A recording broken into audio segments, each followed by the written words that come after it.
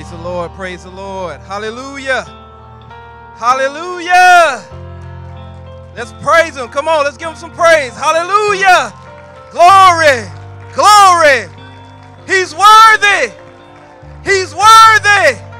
He's worthy. Hallelujah. Thank you. Hallelujah.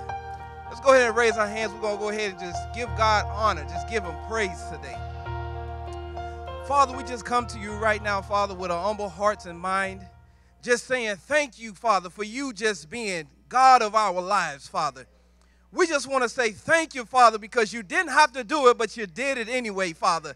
Allowed us to live to see another day, God. Allowed us, Father, to wake up in this day and hour, Father, just to come and worship you and praise you. So, Father, we say thank you right now in the name of Jesus. Father, we want to say that we love you, Father, in the name of Jesus. Father, we want to say, Father, that we appreciate you, God, in the name of Jesus.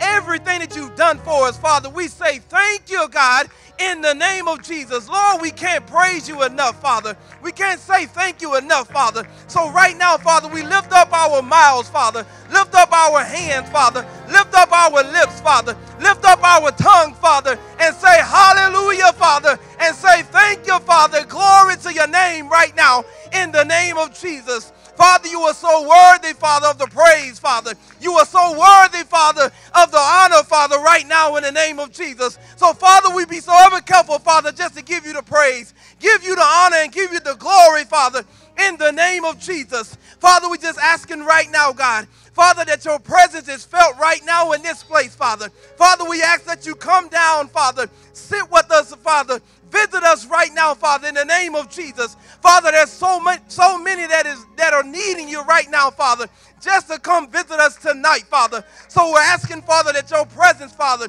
your spirit, Father, is coming down in this place, Father, saturating the atmosphere, Father, changing it right now, God, in the name of Jesus. Father, we're asking that, Father, your power, Father, is revealed right now, God, in the name of Jesus. Father, we're asking, Father, that your power of healing, Father, is here right now, Father. Your power of deliverance, Father, is here right now, Father. Your power, Father, is being known and made known, Father, in the name of Jesus. Father, those that don't know you, Father, Father, we asking that you are being revealed right now in the name of Jesus. Father, those that do not understand, Father, we asking that your power, Father, is giving understanding, Father, giving wisdom, Father, giving knowledge, Father, in the name of Jesus. Father, we forever give you the glory. Forever give you the praise, God, in the name of Jesus. Father, the speaker of the hour, Father, we ask that the word, Father, is being sent, Father, from on high, Father. Father, that we are able to receive it, Father. It is a word in season right now, Father, for us, Father, in the name of Jesus. Father, that word is changing lives, Father. That word is delivering, Father. That word is healing, Father, in the name of Jesus. Father, that word is breaking strongholds, God, in the name of Jesus. Father, that word, Father, that's coming, Father, we ask that is received right now, God, in the name of Jesus. Father, we're asking right now that your spirit, Father, is on the choir, Father. Your spirit is on the media team, Father. Your spirit is on the musicians, Father, in the name of Jesus. Every person that's here in this house, Father, under the sound of my voice, Father, I'm asking, Father, that you touch them right now, Father, in the name of Jesus. You see the need, Father. You see the desires, Father. You see the wants, God. And we ask that you are made known, Father. Manifest right now, God, in the name of Jesus. Father, we bind up any hindrance, Father, by the blood of Jesus. Anything that's coming against your will, Father, we bind it up, Father, in your Son, Jesus' name. Father, we saying, have your way, God. Have your way, Lord. Have your way, Father, in your Son, Jesus' name. Amen. Amen. Come on, come on. Keep praising him. Keep praising him. Praise him. Praise him like you're about to get the answer to your prayer today. Come on, praise him. Hallelujah. Give him some glory. Build up the atmosphere. The Bible says he inhabits our praises. Let him inhabit you today. Come on. Give it up to him. Hold on. Oh, I'm going to have to do like my pastor did now. I know y'all watched the Texans game last night. And I know it was a whole lot more noise there. Let's give the Lord a loud praise. Hallelujah. Glory to your name, God. We worship you, God. You're worthy to receive praises and honor and glory and majesty. It's all yours, God. There's none like you, God. We worship you today, God. Hallelujah. Amen. Amen. I'm supposed to be reading the scripture up here today, but it's just hard not to give God glory. Amen. Amen. I'll be reading from Philippians, the 3rd chapter. And this is Paul speaking. Amen. And when Paul speaks, I think you got to kind of listen. Amen. He called himself a master builder. Amen. I'll be reading from Philippians, the 3rd chapter, verses 13 and 14. Amen. Amen.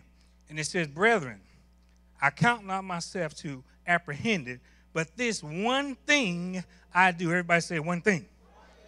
Forgetting those things which are behind and reaching forth unto those things which are before.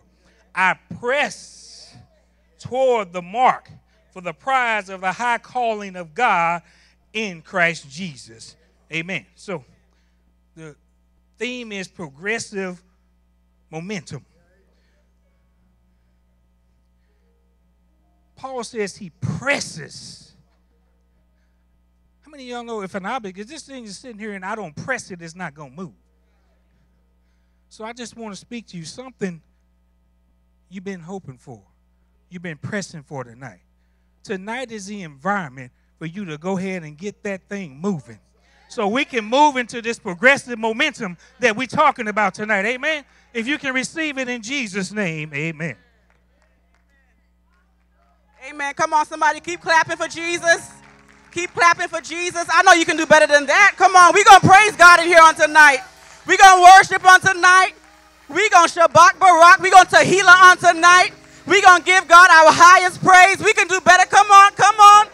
Hallelujah. I know we got the praise team that's going to come. The choir is going to come. But while we're here in this atmosphere, while we're in his presence, we might as well give him a praise. We might as well give him a shout of glory. Somebody say glory. Glory. Hallelujah. Hallelujah. Hallelujah. Put your hands together and bless him. Put your hands together and praise him. Put your hands together and just thank him real good on tonight. He's been so good unto us. He's been better to us than we've been to ourselves. If we really, truly, hallelujah, got what we deserve, we'd be in hell right now. We'd be dead right now. But God poured out his grace. He poured out his mercy. He poured out his love. Amen. And we're standing here because of his grace. Hallelujah. Glory to God. I feel something in this house on tonight, y'all. I feel God's going to break forth, break through. Amen. Like he said, I am Baal. Hallelujah. Perazim. I am the God of the breakthrough. Hallelujah. And I welcome his presence. I welcome his spirit. I welcome the anointing. I welcome his power. I welcome his deliverance. I welcome his word. I welcome the prayer in the name. Hallelujah. Glory.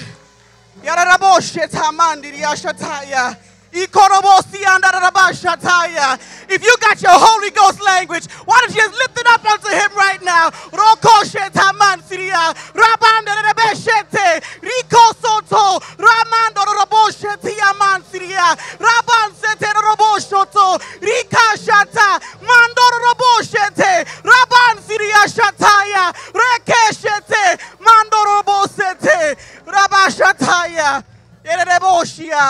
Hallelujah. We want to set the atmosphere so good that no devil in hell will dare come up in here on tonight.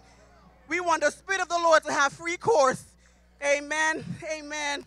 And I'm so grateful for you guys coming out on tonight. Thank you, thank you, thank you. We're not looking at numbers. God said, wherever 2 or 3 are gathered in his name, he said, I'll be in the midst. Amen. And I thank God that he's in the midst of us on tonight, that he has come to see about his people, and he set aside this time just for us to speak to us, amen, and to shift us, to move us progressively towards a great destiny, towards a great plan and the purpose that he has for our lives. And as we shift, I'm going to just introduce to you the theme for tonight so you can just take your seats. And while you're taking your seats, just tell your neighbor, tonight is a night of progressive momentum. Tonight we're moving forward. Tonight we're accelerating. Tonight is a night of quantum shift, y'all. I said quantum shift, y'all. And I'm going to have to break that down to y'all because when the Holy Ghost dropped it on me this morning, I said, Lord, why you tell me all these big words? I don't even know what this means, but I'm going to look it up, y'all. I'm going to look it up. Webster's, Cambridge, all the dictionaries in the world. That's why they are here to help us. When the Holy Ghost, he'll give you some things, and you're like, Lord, what does that mean for me? I am not a physicist. I am not an astronaut. I have no clue. But here we go. I'm going to read off a few definitions on tonight. But before I do that, I want to acknowledge our pastors, Pastor Kenny and Brenda Rogers. Would you put your hands together for them? We love them. They're amazing. They're wonderful. And it is still Pastors Appreciation Month, y'all, so we want to appreciate them, not just with our voices, but with our, amen, we can sow into their lives, we can give unto them, so we thank God for Pastor. We thank God for our speaker on tonight coming to bless us, amen, flying in over the highways and byways. Elder Hollis, welcome back to AFFC. We thank God for you, powerful man of God, and we thank God for Pastor Aquila Tyson and Pastor Chris Tyson. Thank you for being with us on tonight. Amen. We bless you. Any other pastors, apostles, deacons, ushers, ministers, amen, pulpit guests, anyone who's anyone in the body of Christ. That means we're all somebody, so give yourself a hand clap of praise. Amen. Glory to God. But I want to read a few definitions after the Lord dropped in my spirit this morning, quantum shift. I was asking the Lord, Lord, what does this mean for us? You gave us a theme, progressive momentum. Moving forward, we know it's our year of acceleration, that God is doing some things and he's doing it quickly. Amen. He's doing it rapidly.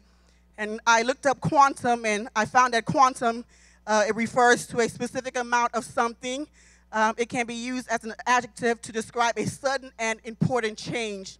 Then I looked up the word shift and it says to change place, position, or direction. Then I looked up acceleration.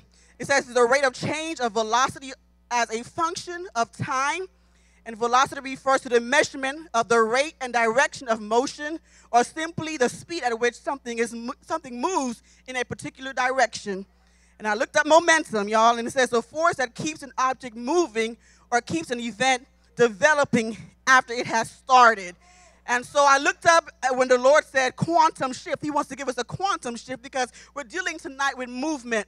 We're dealing tonight with progression. We're dealing tonight with starting and accelerating. God says he wants to give us a quantum shift, and he's going to give us an abrupt transition, a sudden or significant change that's going to advance and it's going to increase us. Amen? How many people can use a quantum shift?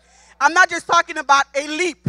I'm not just talking about a jump. I'm not talking about going 1 inch. But God says, I'm going to take you. You can be like Philip. 1 minute you're here, but in the next minute you're in a whole nother city.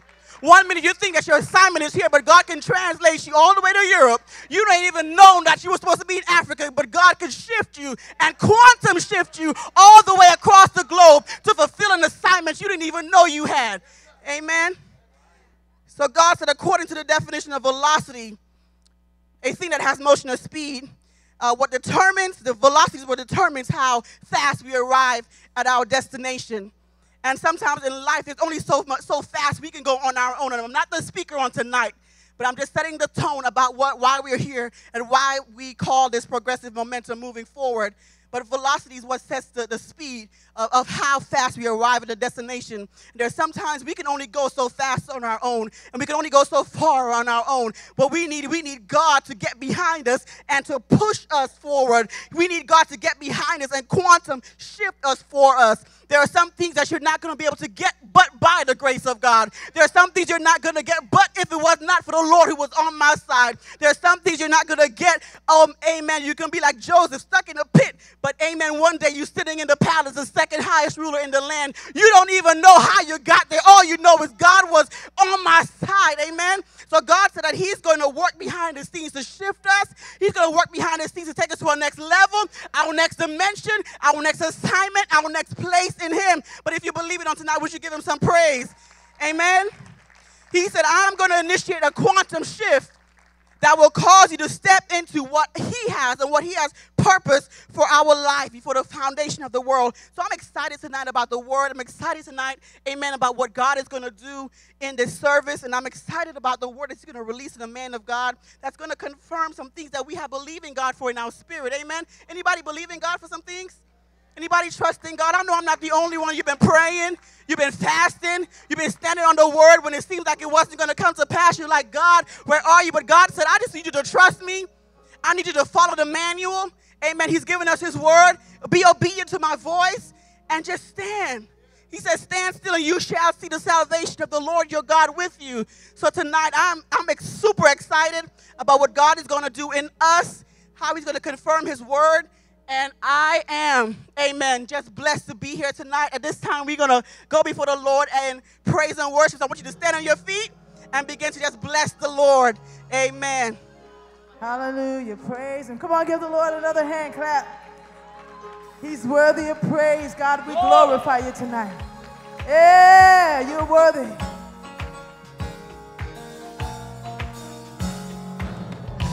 You are worthy of the highest praise. You're the giver of mercy and grace.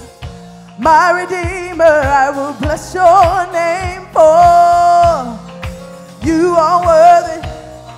Lord, you're worthy. Say you are worthy of the highest praise. You're the giver of mercy. You're the giver of mercy and grace. My Redeemer, I will bless your name, for you are worthy. You are worthy. Oh Lord, you're worthy. Lord, you're worthy. You are worthy of the highest praise. You're the giver of mercy and grace. My Redeemer, I will bless your name, for you are worthy. Lord, you're worthy. You are worthy of the highest praise. Lord, forever you shall rule and reign. Every knee shall bow, tongue proclaim that you are worthy. Oh Lord, you're worthy. Say, you are worthy. Lord, forever, you shall rule and reign. Every knee shall bow, tongue proclaim that you are worthy. Oh Lord, you're worthy. Oh, oh, oh,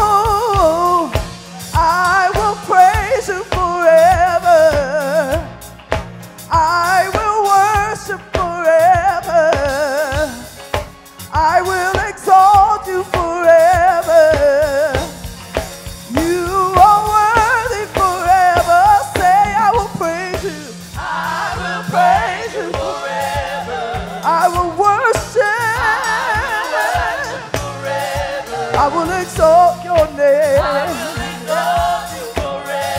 You are worthy. Say, I will praise you, praise you. Yeah. I will worship. I will exalt your name. You are worthy. I say, you are worthy. You are worthy. My God, you are worthy. You are so worthy. Worthy of all the praise, worthy of all the glory.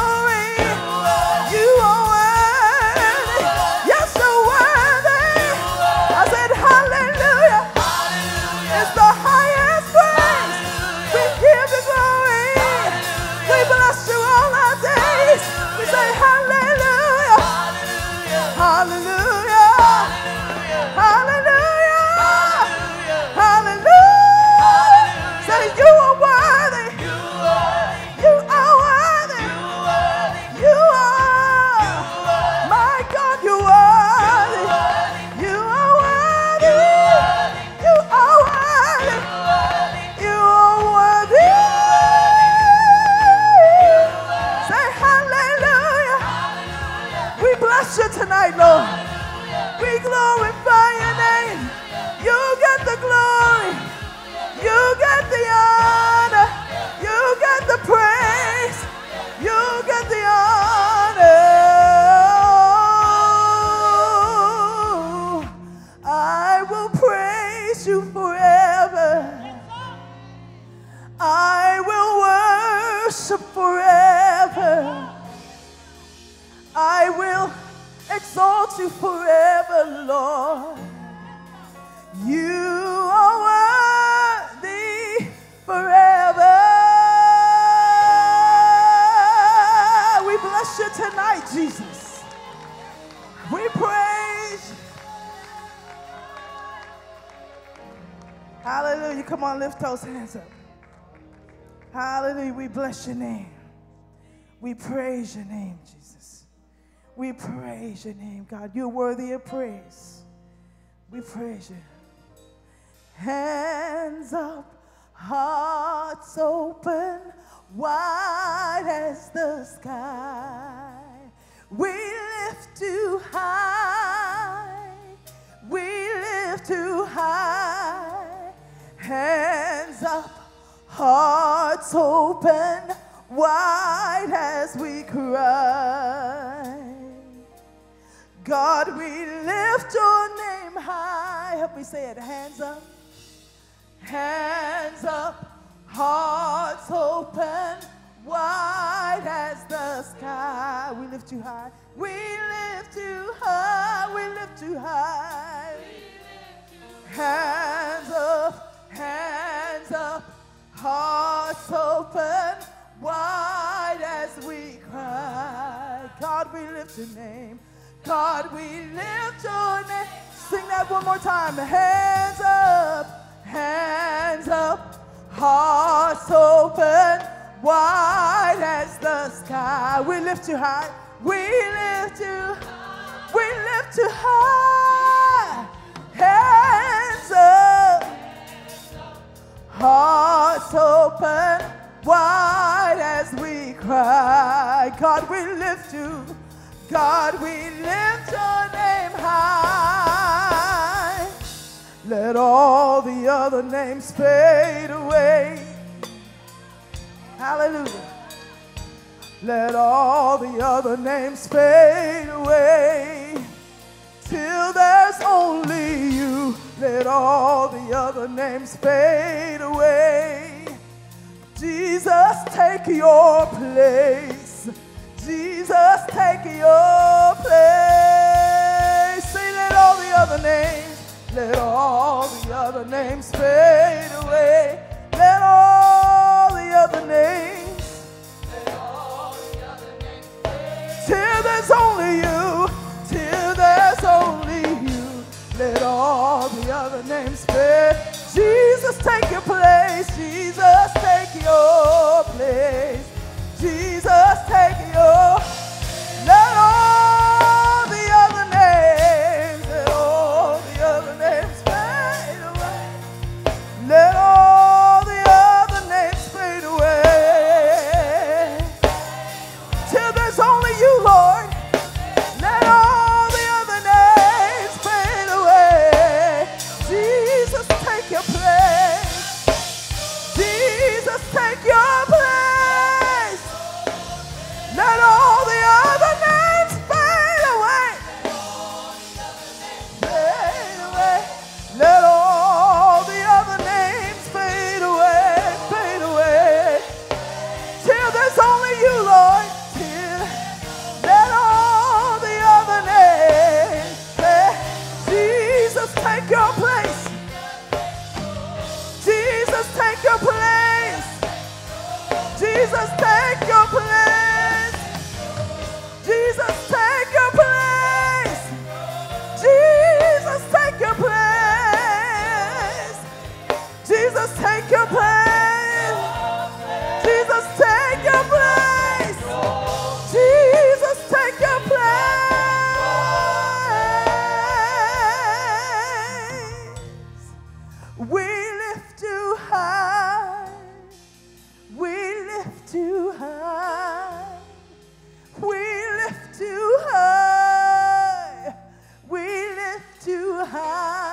Say it. We lift you high. We lift you high. Higher than every situation, God. We lift you high. We lift you high. We lift you high. We lift you high. We lift you high. We lift you high. We lift you high. We lift you high. We lift you high. We lift you high.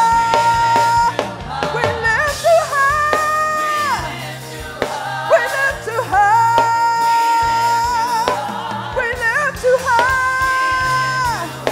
We lift you high. We lift you high. We lift you high. Say hands up, hands up. God, we lift your name high. We lift you high. We lift you high. We lift you high. We lift you high. We lift you high. We lift you high. We lift you high. Hands up, hands up. God, we lift your name high. Let all the other names fade away. Every name. Let all the other names fade away till there's only you. Till there's only you. Let all the other names fade away. Jesus, take your place. Jesus, take your place. Jesus, take your place. Come on, sing that one more time. Let all the other names. Any name that would exalt his name above the name of Jesus. Let all the other names fade. Till there's only you. Let all the other names fade. Jesus, take your place. Jesus, take your place.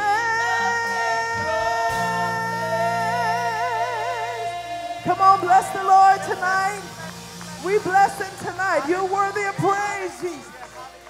Hallelujah. Come on and bless his name. Put your hands together. Give him a hand clap of praise. We can do better than that. Give him a great hand clap of praise. He's worthy. There's no other God like our God. There's no name like the name of Jesus. He's high and lifted up. He's exalted. He is the Lamb that was slain before the foundation of the world. The name of Jesus. No name like his name. His name is great and greatly to be praised. Hallelujah. Hallelujah. Hallelujah. Thank you, Lord. Our God is awesome. Our God is awesome. Our God is wonderful. He's mighty. He's greatly to be praised. And we worship him on tonight. We say, take your place, Jesus. You are Adonai. You are Lord. You are Master, and you are God. Amen. Amen. Somebody put your hands together for him one more time. Amen. Amen. You may be seated in the presence of the Lord, but I think you might get right back up.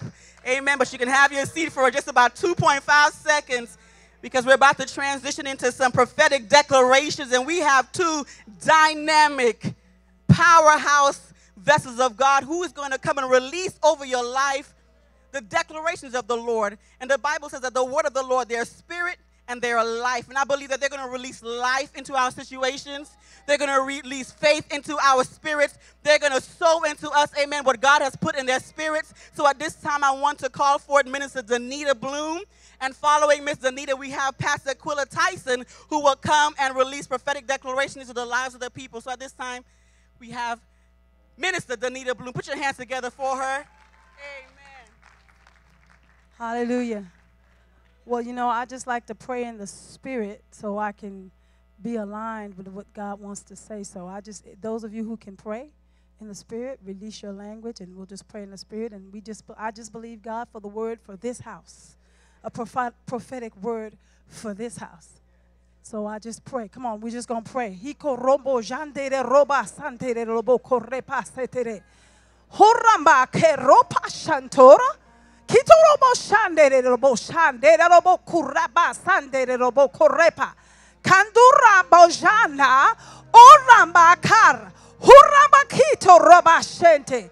Koraba sinderuba atuno sha. Keshuna haturaba eturaba te sunara burabaka. He zunarabo she. Here Roma no shalobo gorumba atu atito rombo sere bakar.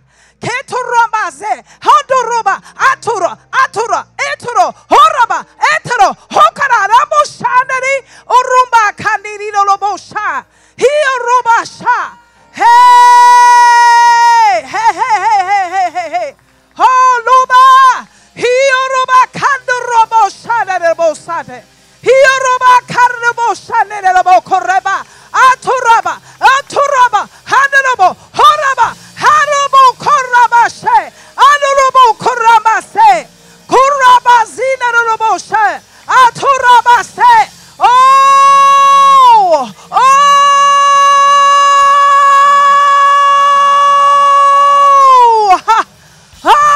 ha reba karebo shat. Hiroba handuroba se, Kiroba se, honorobo honalaboshe, Kiroba sinerobosia, Hitoroba shenerobo correpasite, Onarabo shande, Kutanerobo shande, Hinoroba haro, O shande, Okandabo shande, Hat o da ja guramba se, Otandirobo canderobo shatar. Jonoruba kane hall oshane. I am the Lord. I will do what I said I will do. Trust my word. Believe my prophets. You will see my glory. You will see my manifestation. But you must speak my word. You must speak the word totally. Believe my word. Don't look to the left. Don't look to the right. I will perform my word. Many of you have cried out to me. Many of you have said, God, where are you? I'm in the same place I was when Jesus came. I am the Lord. I will not lie. I will confirm my word with signs following. But there is something you must do. You must put the word in your mouth at all times. When you see sickness, when you see depression, when you see people who are not aligned with my word and with my will, you must speak the word over them. You must speak the word continually, and I will perform my word. Don't be disturbed by those spirits of depression. Don't be disturbed by those spirits that will try to hinder my movement, for nothing shall stop me. The gates of hell shall not prevail against the kingdom of God. I will perform my word. I will do my word, but you must do your part. Your part is to believe my word. Your part is to speak my word. Your part is to trust my word. Your part must be done, and you will see my glory in full manifestation. I will do it, says the Lord. I will do it. I will bring my word to pass. I will confirm words. I will confirm the signs. You must believe me. You must trust me. You must obey me. I am not a man that I should lie. I will perform my word. Thus says the Lord. Hallelujah.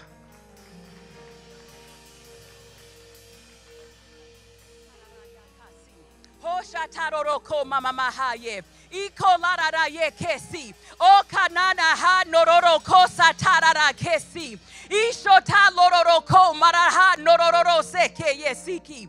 Ha nororoko larara yesima. Iko na haroroko so tarara ye kesi. Have you not perceived that I am the Lord thy God? I will do a new thing, says the Lord God. In this season, says the Lord. Now, what I want you all to do is declare this with me, because anytime you make a prophetic declaration, you ought to be declaring it out of your mouth as well, because whatever you say is what's going to happen in your life. Do I have any witnesses in the house tonight? I need some faith in the house. If I could get everybody on your feet. Come on, I think I'm in the house of faith tonight. Am I right? I want you to declare this with me like it's already done. Amen. Because in the realm of the spirit, it's already done. God is not waiting for you. It's already done. Listen, he only started because he was already finished. I'm going to come on this side where I think I have some faith. I said, God only started because he was finished. And the only thing he needed was for you just to carry out the assignment. But the assignment is already done. That building is already done. I said that building is already done. He just needs somebody that can have faith enough, that's big enough to believe that it's already done. Now I want you to declare it with me. I want you to open up your mouth and say, I am what the word says I am. I have what the word says I have. I can do what the word says I can do. I am the head and not the tail, above only and never beneath. I'm blessed going in. I'm blessed going out. I'm blessed in the city. I'm blessed in the field. I'm blessed to be a blessing. I'm blessed to be a blessing. I'm blessed to be a blessing. I'm blessed to be a blessing. My enemies are in my footstool. I said my enemies are my footstool, says the Lord God. Do you believe it? Do you believe it? I want you to say, thy kingdom come. Oh, hold on. Do you know what you're saying when you're declaring that? He said, thy kingdom come. Your will be done on earth just as it is in heaven. Do you understand what you just declared? Hallelujah. You just declared for another government to enter this room. Listen, that means you cannot leave here the same way. Healing must leave. I said healing must leave. In the name of Jesus. Say, I am healed. I am delivered. I am free. I walk in wholeness. I walk in prosperity. Wealth is common in my kingdom. There is no lack. There is no fear. There is no doubt. There is no trouble. There is no lack. I'm going in to the top. I'm ordained for the top. And the bottom just won't do. I want you to give God a shout of praise. Now listen. When we saw that declaration, it said that it was supposed to be a quantum leap. You got to move out your seat. Wait a minute. They said I could have a few minutes. And then I want a quantum leap. A quantum leap means you go from here to there in 0.2 seconds because it's already done. I don't have any faith in the house, Dad.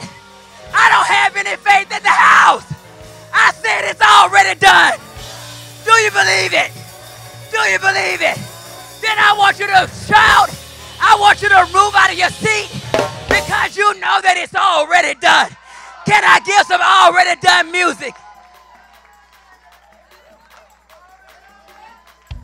Hallelujah.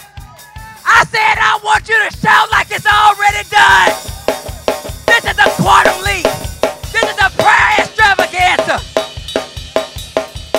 Hold on. Hold on. Wait a minute. That would do if I was at my house. But we're in the King of Kings. The King is in our midst. And he's ready to do it if you're ready for him to do it. Now I want you to move out of your seat. And I want you to give God a crazy shout of praise because it's already done. Hakasa torokoha. Ekese teokoba. Ikolara hatorokoba. Ekese teokoba. Hakasa tororokola.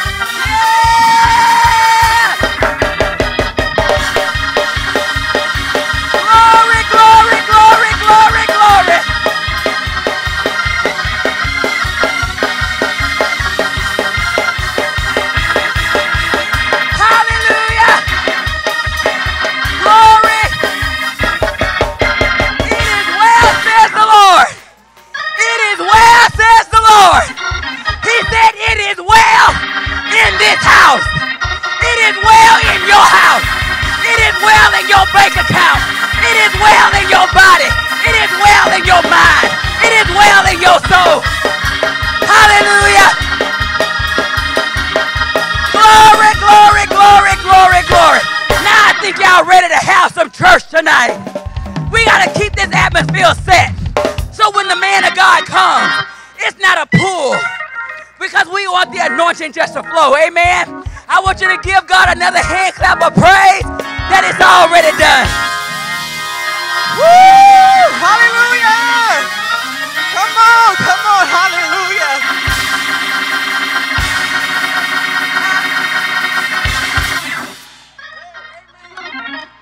I gotta praise, and I gotta get it out.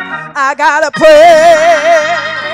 Help me say, I gotta praise, and I gotta get it out. I gotta praise. Say it again, say, I gotta praise, and I gotta get it out. I gotta praise. One more time, say, I gotta praise, and I gotta get it out. I gotta praise.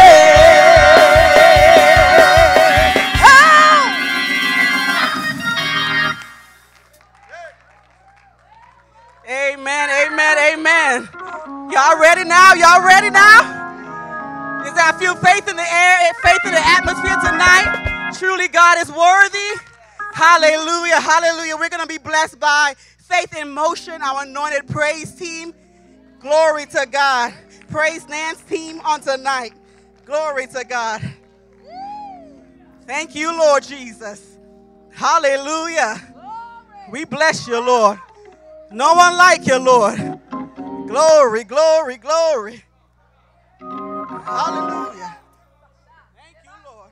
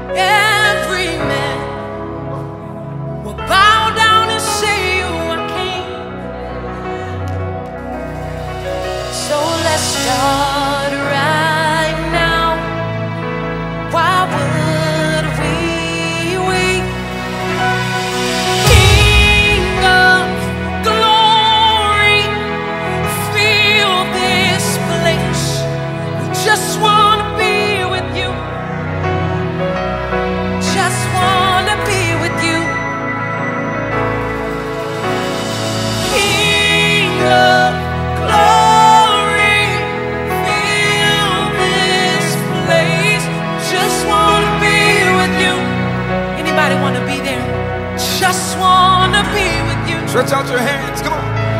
Yes, the world. Bow down.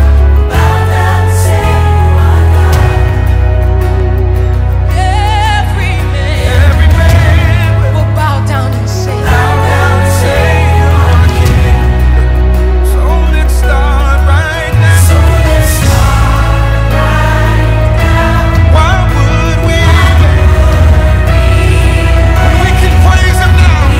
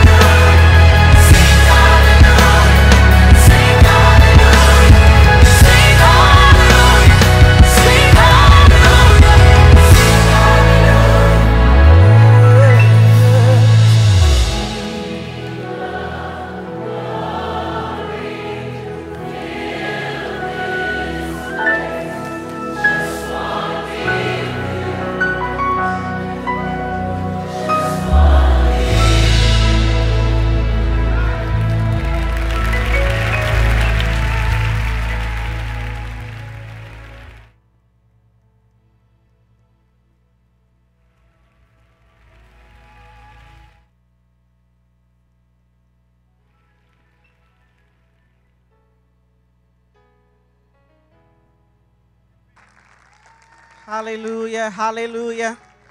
Somebody bless his name. He is a King of glory. He is a King of glory. He's strong and mighty in battle. No one like our God. Would you just lift your hand and give him a wave offering on tonight? Let him know you love him on tonight. We love you, Jesus. You're worthy. There's no one like you, Lord. No one like you, Jesus. Hallelujah. We're getting ready to go a little bit higher as our praise team comes at this time. We thank you, Lord.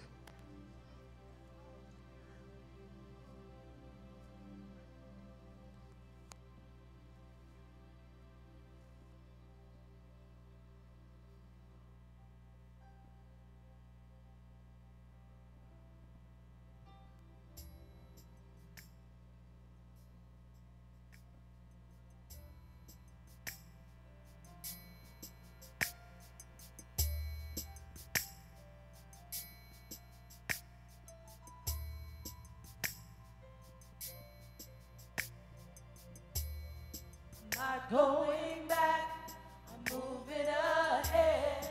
I'm here to declare to you, my past is over in you. All things are made new. Surrender my life to Christ. I'm moving forward.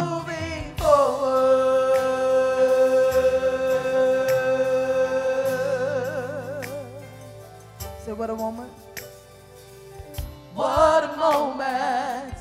You have brought me to such a freedom. I found in you. I have found you're the healer.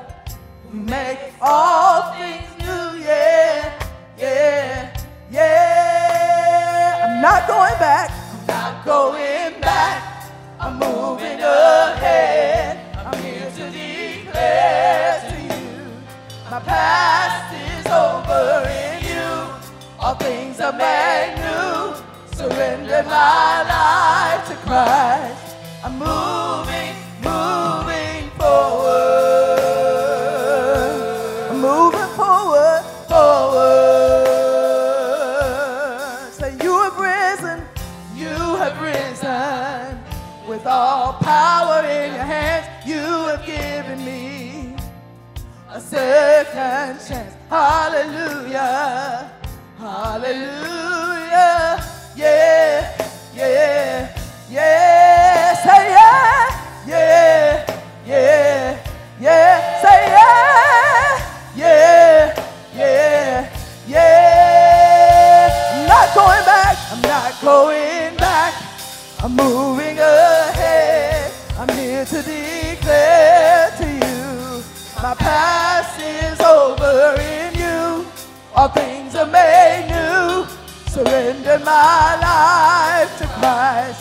I'm moving forward. I'm moving forward. I'm moving forward. I'm moving forward. Say you make all things new.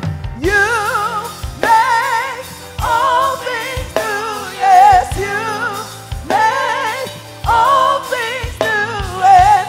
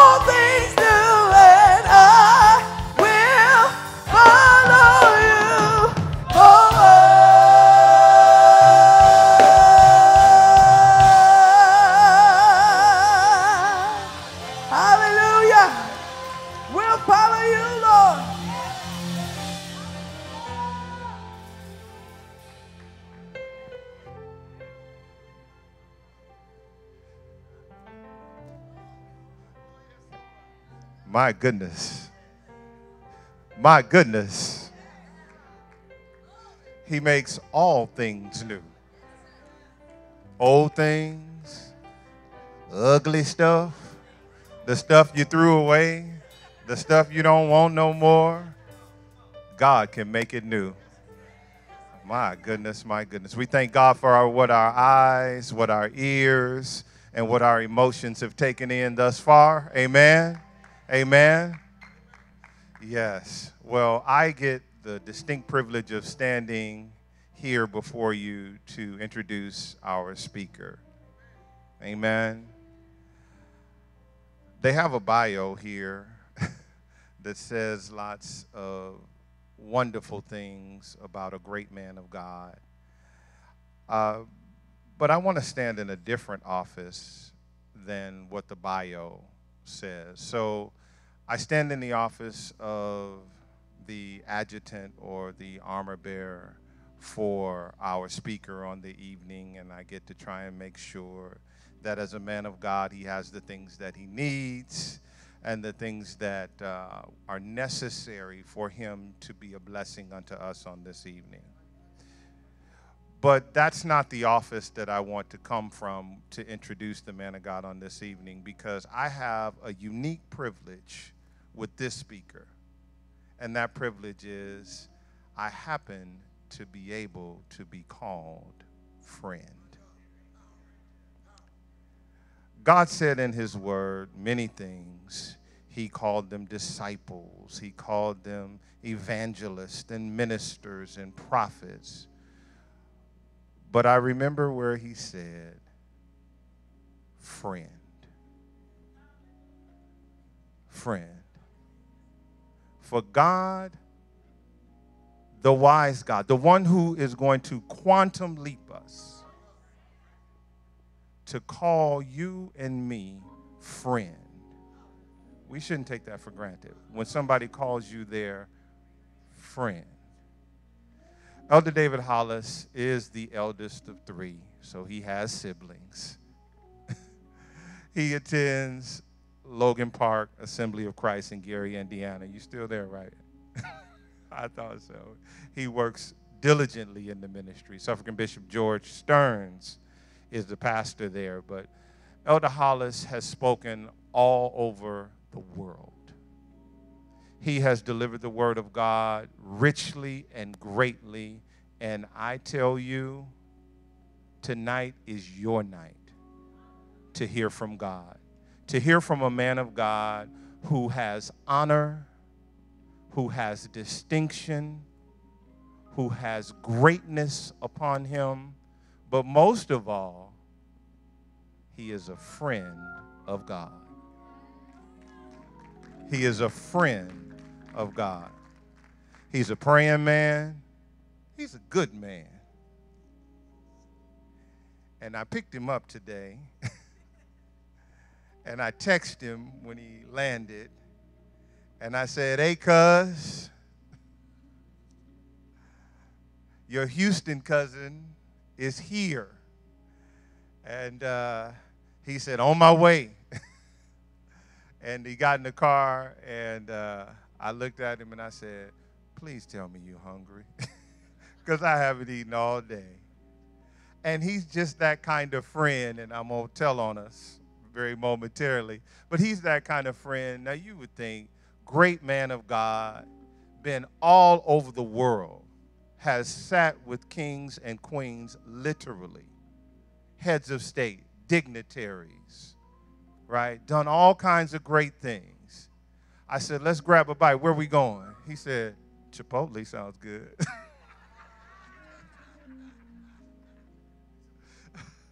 So we grabbed some Chipotle. But I say that in jest, but I also say it in kind to say he's down to earth and he's a real person with a real word of God for us on this evening. So if you would, please stand to your feet even now, and let's give him a great big welcome from Anointed Faith Family Church to our friend and our brother, none other than Elder David Hollis.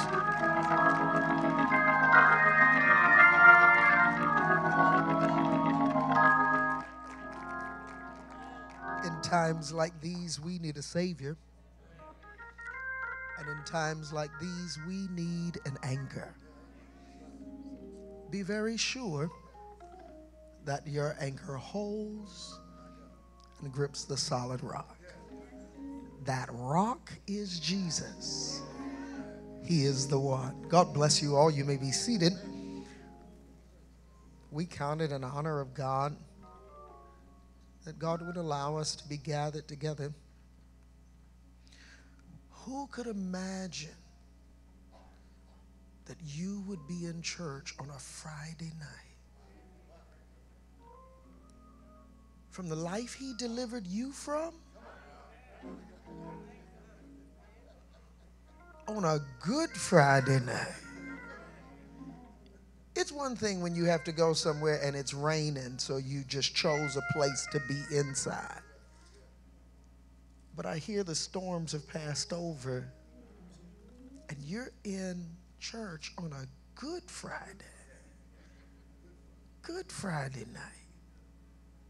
It speaks to the desire that He had to place in you for Him.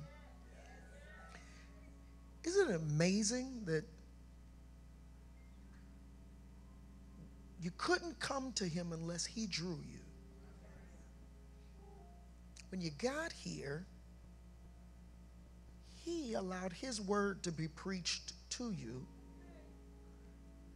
He had to unstop your spiritual deaf ears so you could hear what the Spirit was saying to you. It was Him that took out the stony heart and put in a heart of flesh. It was Him that made you ask for His Spirit. It was Him that then filled you with the Spirit that you asked for, because He put it in your heart to ask for it. Then it was through His unction that you spoke in other tongues. Then, on a daily basis, He puts in you the desire to pray. He then makes intercession while you pray. Then He turns around and answers the prayer that He interceded for you to pray. What you doing tired? You ain't done nothing.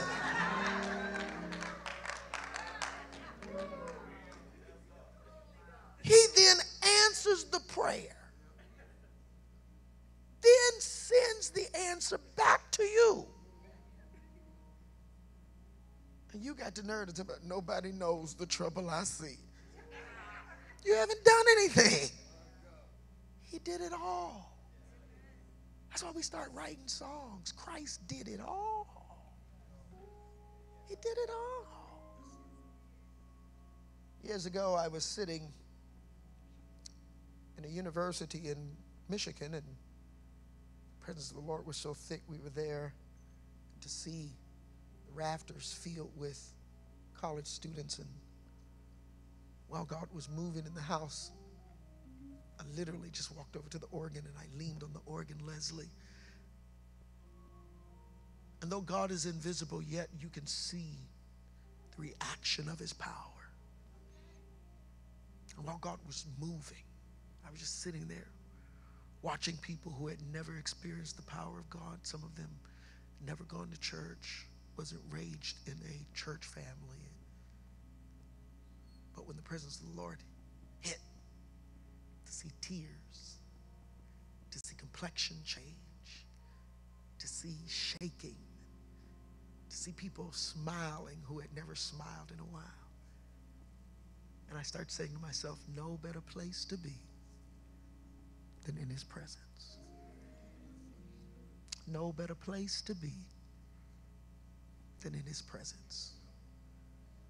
That's where I dwell. That's where I live.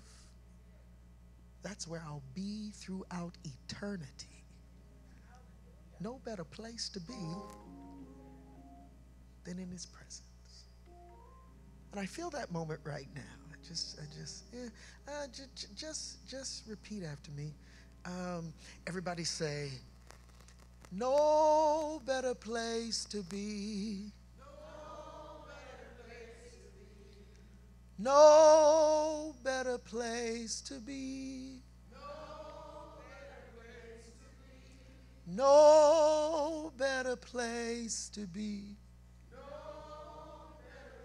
than in his presence.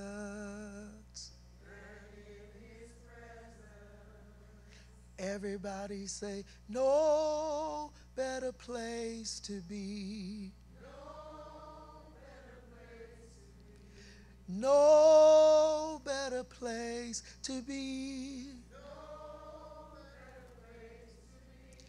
No better place to be than in his presence. I told God, that's where I'll dwell.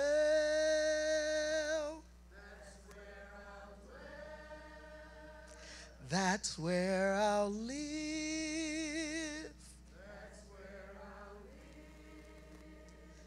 That's where I'll be.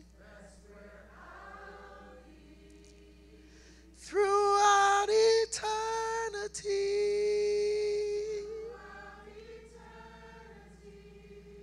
Everybody say, no better place to be. No better place to be. No better place to be than in his presence. That's where I'll dwell. That's where I'll dwell.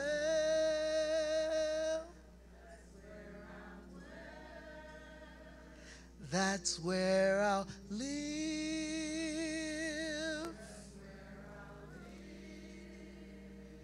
That's where I'll be.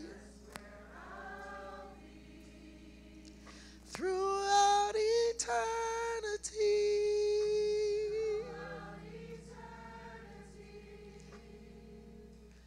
No better place to be. No better place to be. No better place to be than in his presence. Just ease your hands up in his presence. That's where you'll dwell. That's where you'll live. That's where you're going to be throughout eternity, in his presence. In the presence of the Lord is the fullness of joy, and at his right hand there are pleasures forevermore. Do me a favor, those same hands that you elevated, now give God the best hand applause you've given him all night. My God. My God. Oh, how we love him. Oh, how we worship him. For his name alone is worthy of praise. We're thankful to the Lord that the Lord has allowed us the privilege. I don't take it for granted. It is a privilege. You can't come to him unless he draws you. Don't you take it for granted because your mama took you to church or your granddaddy was a deacon. Do you know how many church people,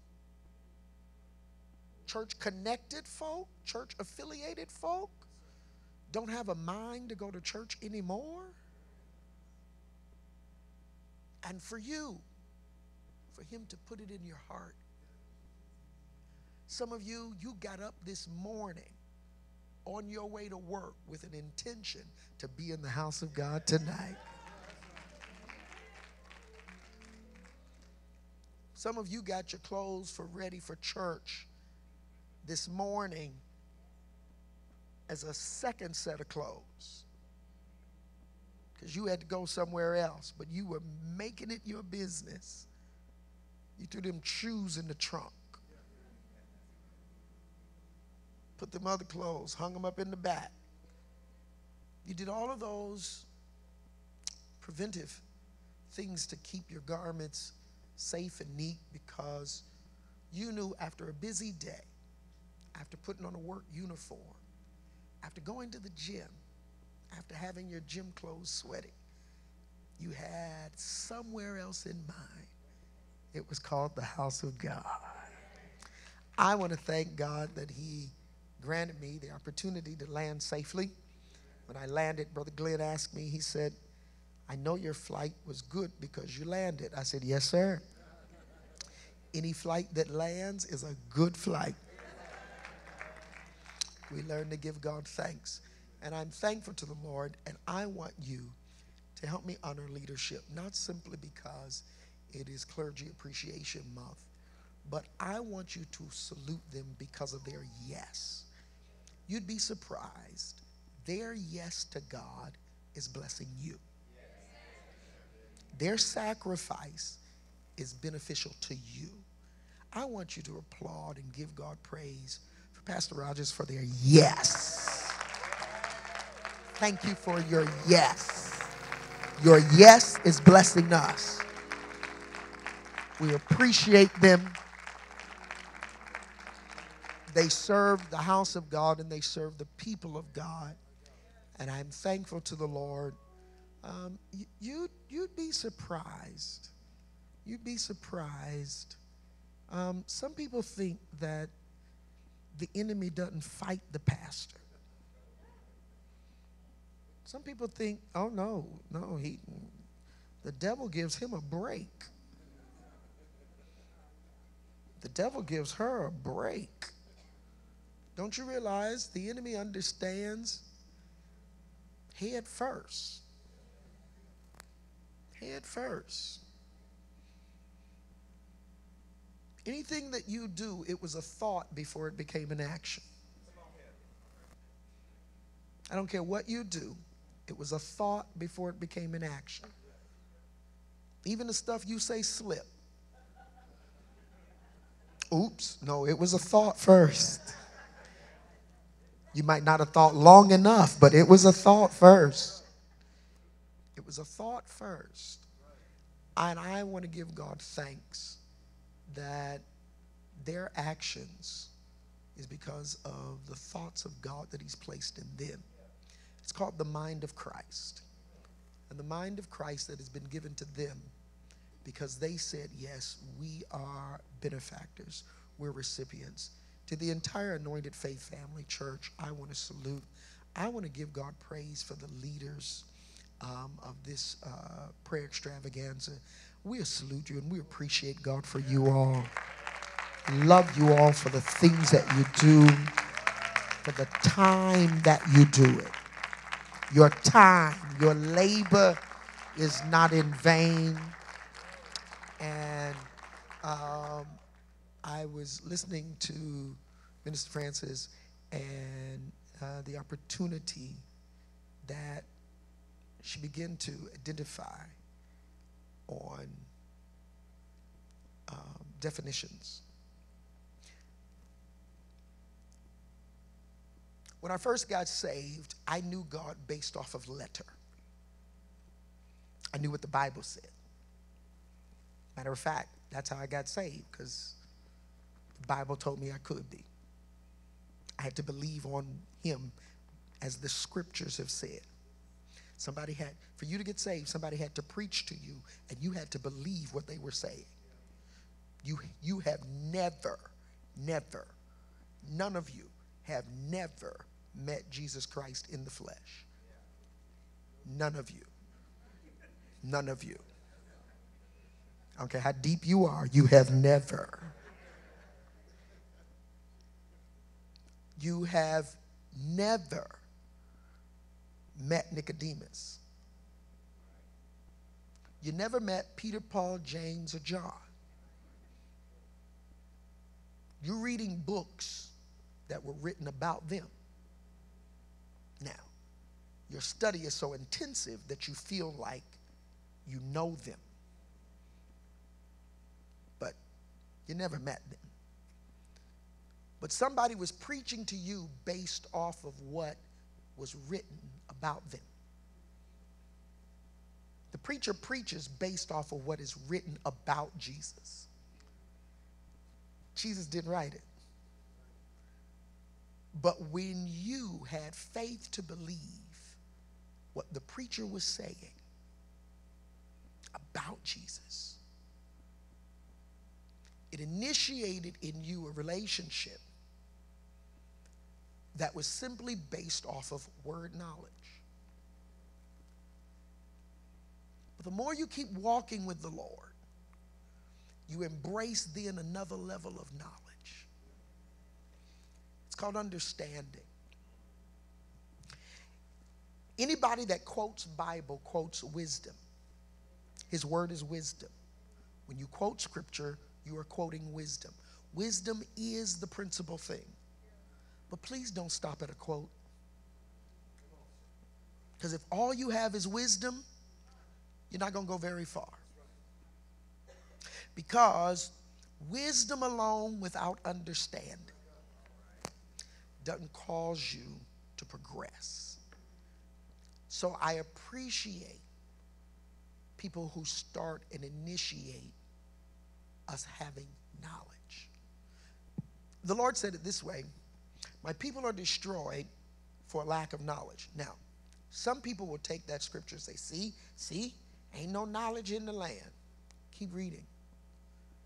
The Lord said, my people are destroyed for a lack of knowledge because they rejected knowledge. God said, I sent my prophet. God said, I sent the priest. God said, I gave the law. God said, Moses spoke to you. So don't trip, don't play. Don't act like God didn't do his part. It's not that it's not knowledge in the land. I've heard people say that. See, God's people are destroyed for lack of knowledge because ain't no knowledge. No. That will work well for the world. But God is the well-breasted one. He supplies. There is no lack in his house. Cool, Shama. There's no lack in his house. You can't have it both ways. You can't say I got everything I need, then say ain't no knowledge. Don't go together. They don't walk hand in hand. God has supplied everything. Ye are complete in him. Everything that pertaineth to life and godliness, he has given it. Then, why are the people destroyed for lack of knowledge? The lack is not because the amount is not in the house. The lack is they would not retain, they would not accept the knowledge that God gives. They preferred to walk in their own wisdom. They preferred to walk in the wisdom of men instead of the revelation and understanding of the Word of God. Wisdom is the principal thing. But in all you're getting, get understanding. Quotations is what we did when we were in Bible Bowl.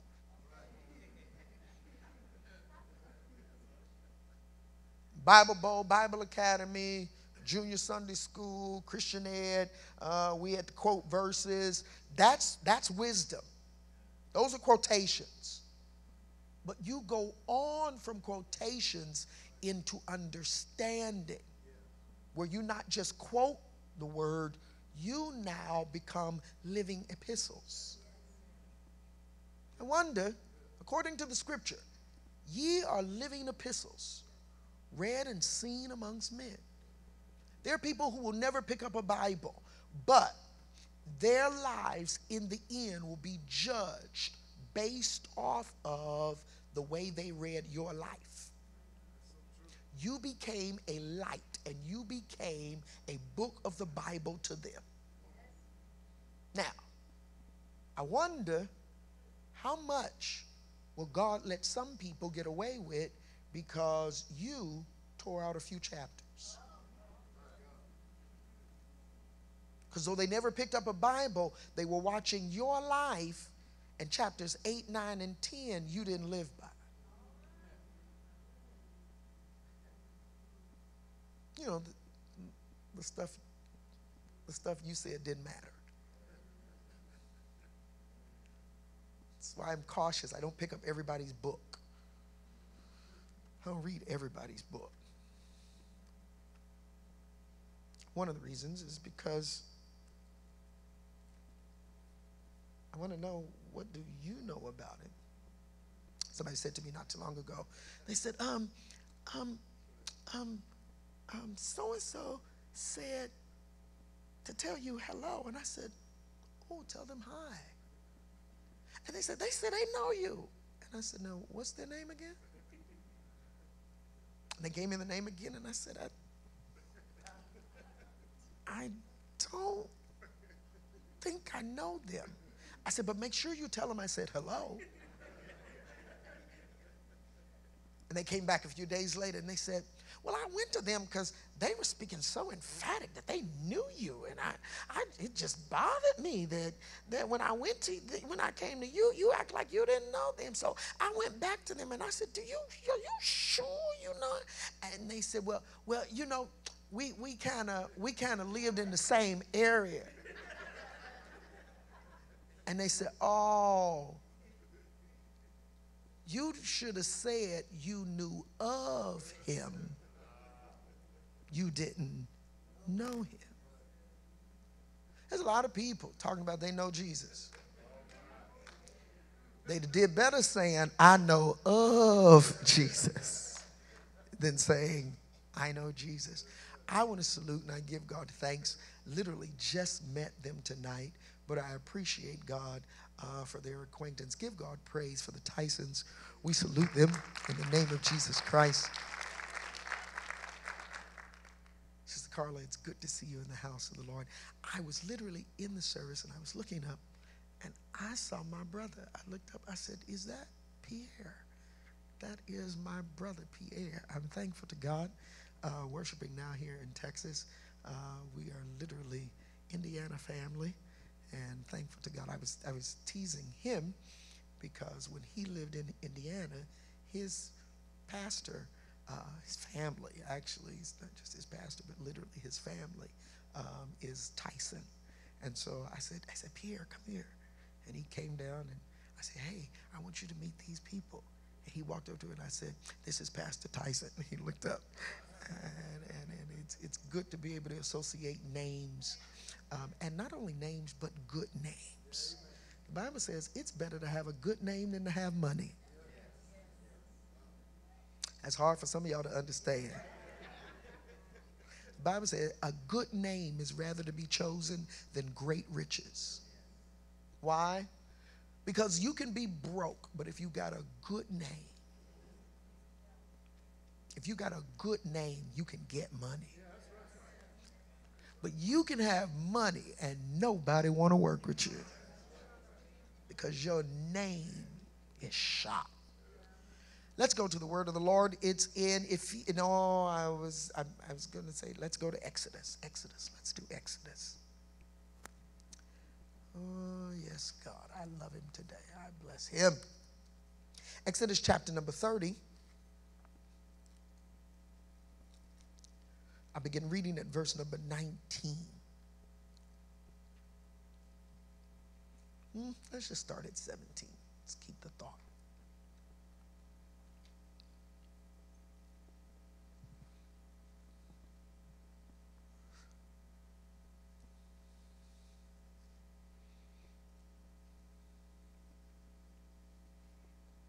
Brother Johnson, thank you for that intro. It's good to be called a friend of God. Exodus chapter 30, verse number 17. And the Lord spake unto Moses, saying, Thou shalt also make a laver of brass, and his foot also of brass, to wash withal. And thou shalt put it between the tabernacle of the congregation and the altar, and thou shalt put water therein.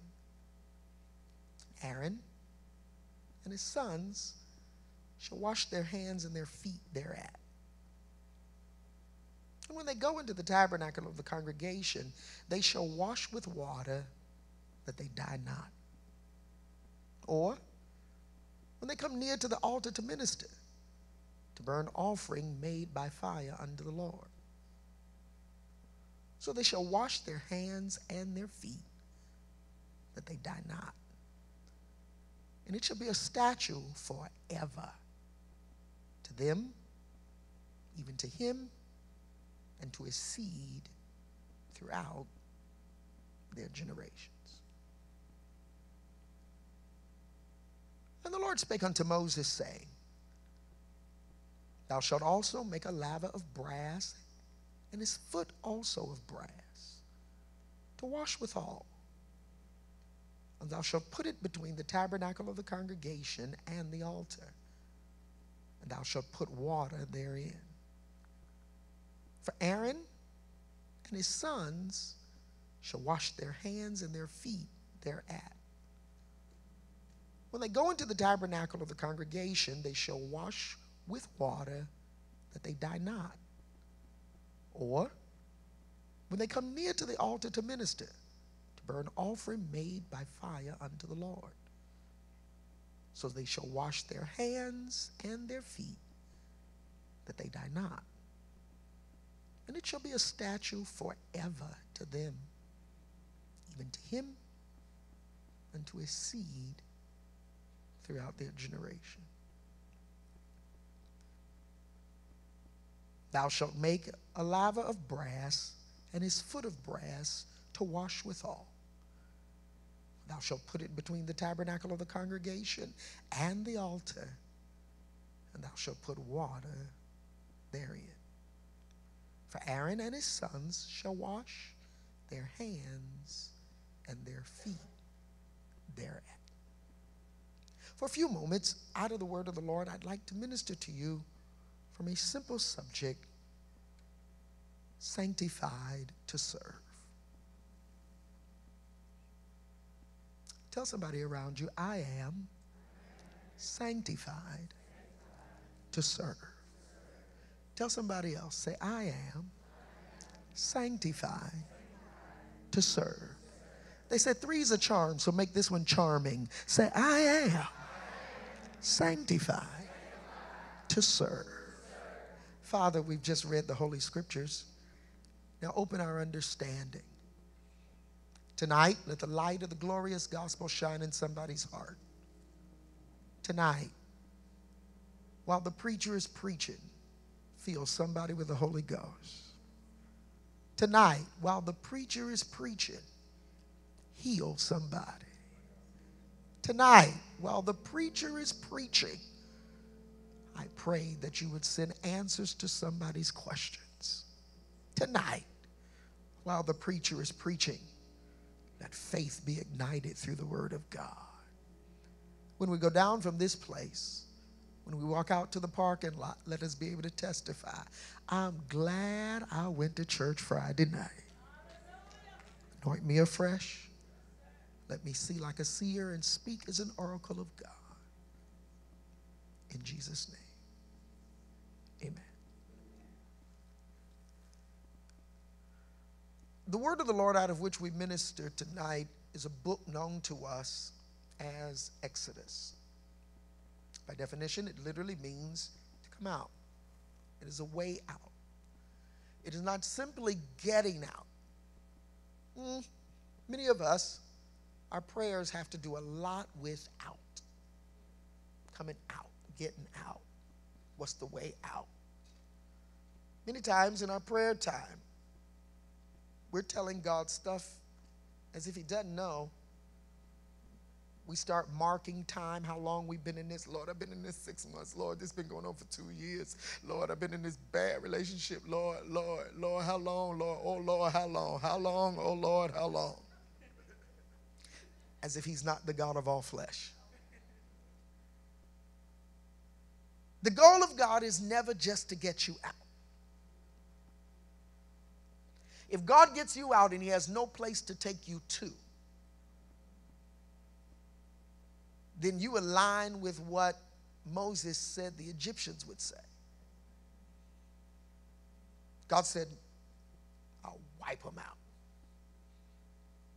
God said, these 10 times they provoked me. God said, Moses, I'll take you and start a whole nother nation with your family. Now, the average leader would have said, oh, you're going to get them, but you're going to spare me? Me and mine coming through? Well, have your way, Lord. You know, have your way. Your will, not mine. Moses stands in the gap and says, God, if you kill them, kill me.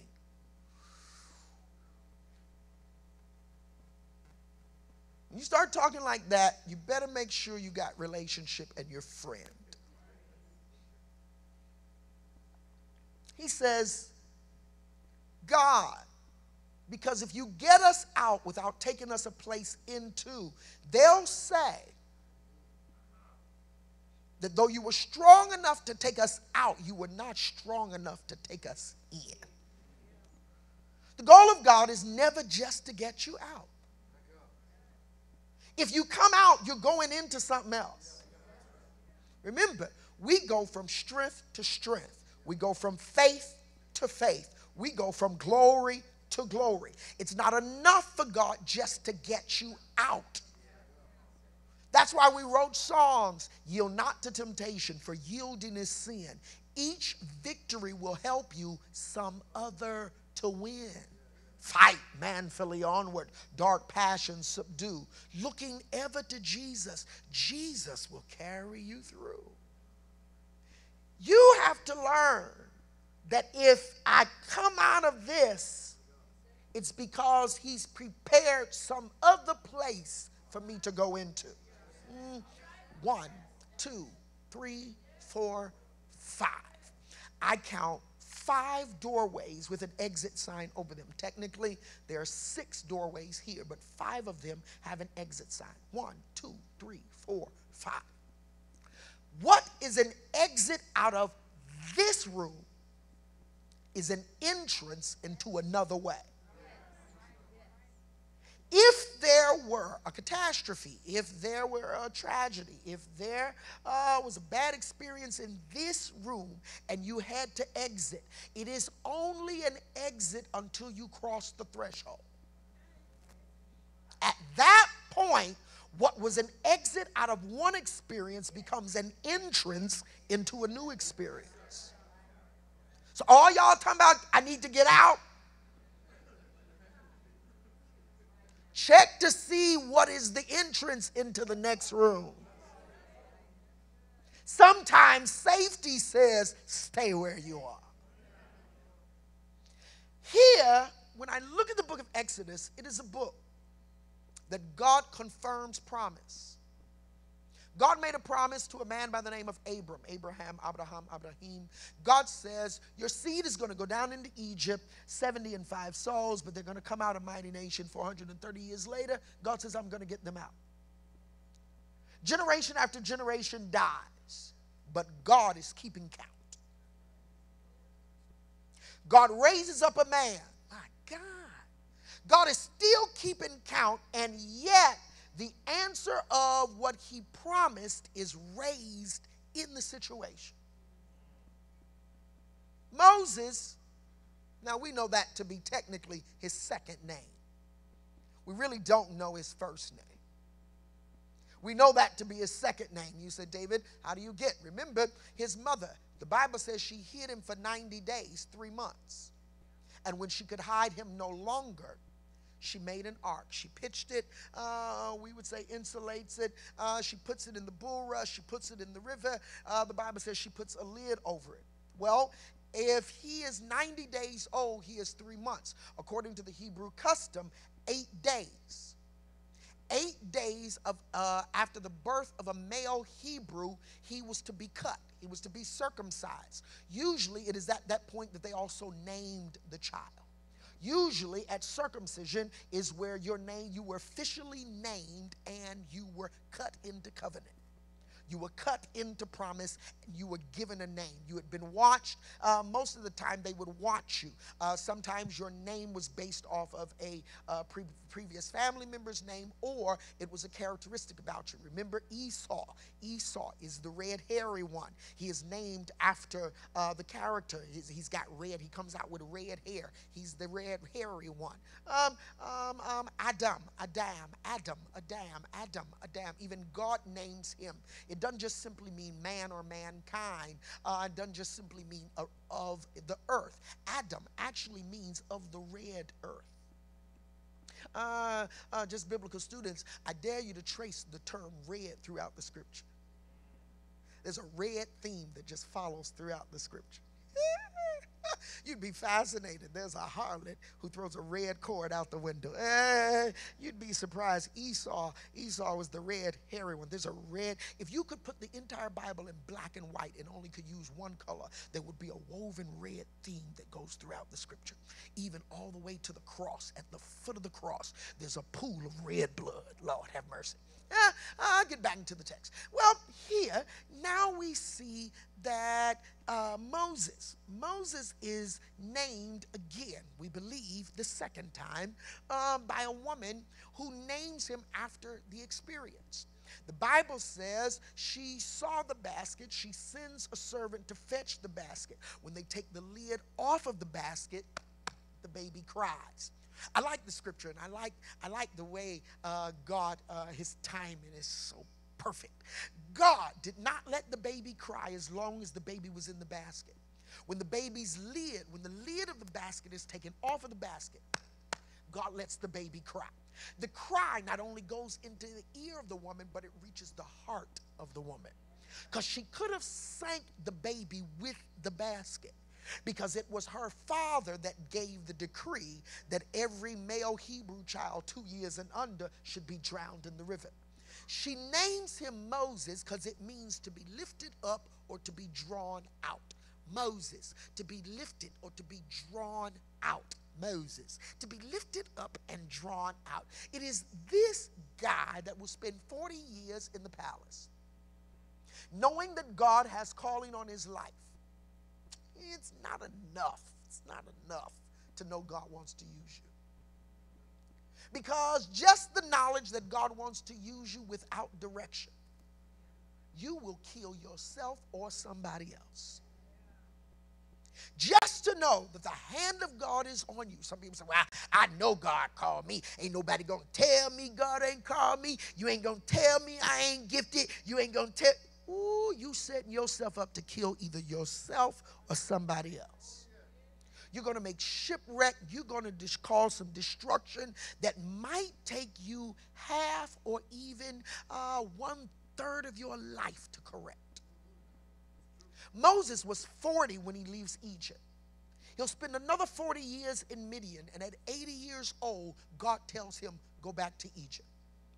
Moses says, God, do you realize there's a bounty on my head? God, I killed a police officer. God, I killed somebody in authority. God, I killed an Egyptian soldier, and there is a bounty on my head. God says, Moses, for the last 40 years you've been running.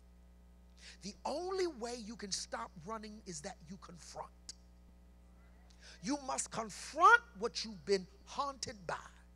And the day you confront it, it can no longer bring terror to you. And while you're worried about them, Moses, don't worry. I already killed the ones that were trying to kill you. So you're not even going back to confront people. You're going back to confront a situation. The Bible says at 80 years old, Moses goes back. Scripture says, God says, Moses, you will go to Pharaoh and you will tell him. When you read Exodus chapter number 4, God does more than just say, let my people go. God says, tell Pharaoh, let my son go. God says, tell Pharaoh, let my son go. And if he does not let my son go, tell him I'm going to kill his son, even his firstborn. Scripture says, God says, Moses, tell the saints, tonight, get a lamb, gut the lamb. God says, roast the lamb. Some of y'all have been dead right there. I don't want mine roasted. I want mine smothered. I don't want mine smothered. I want mine fried. God said, roast the lamb. God said, roast the lamb with the head and the legs on it. God said, roast it. God says, and eat all of it. Eat all of it.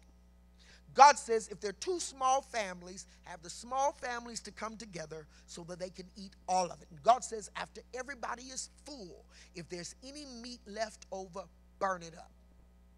God says, leave no leftovers. God, we can't throw this meat away. There's children in Africa starving. Lord, we got to save. God said, burn it up. Why, God? Because leftovers prophesy to you.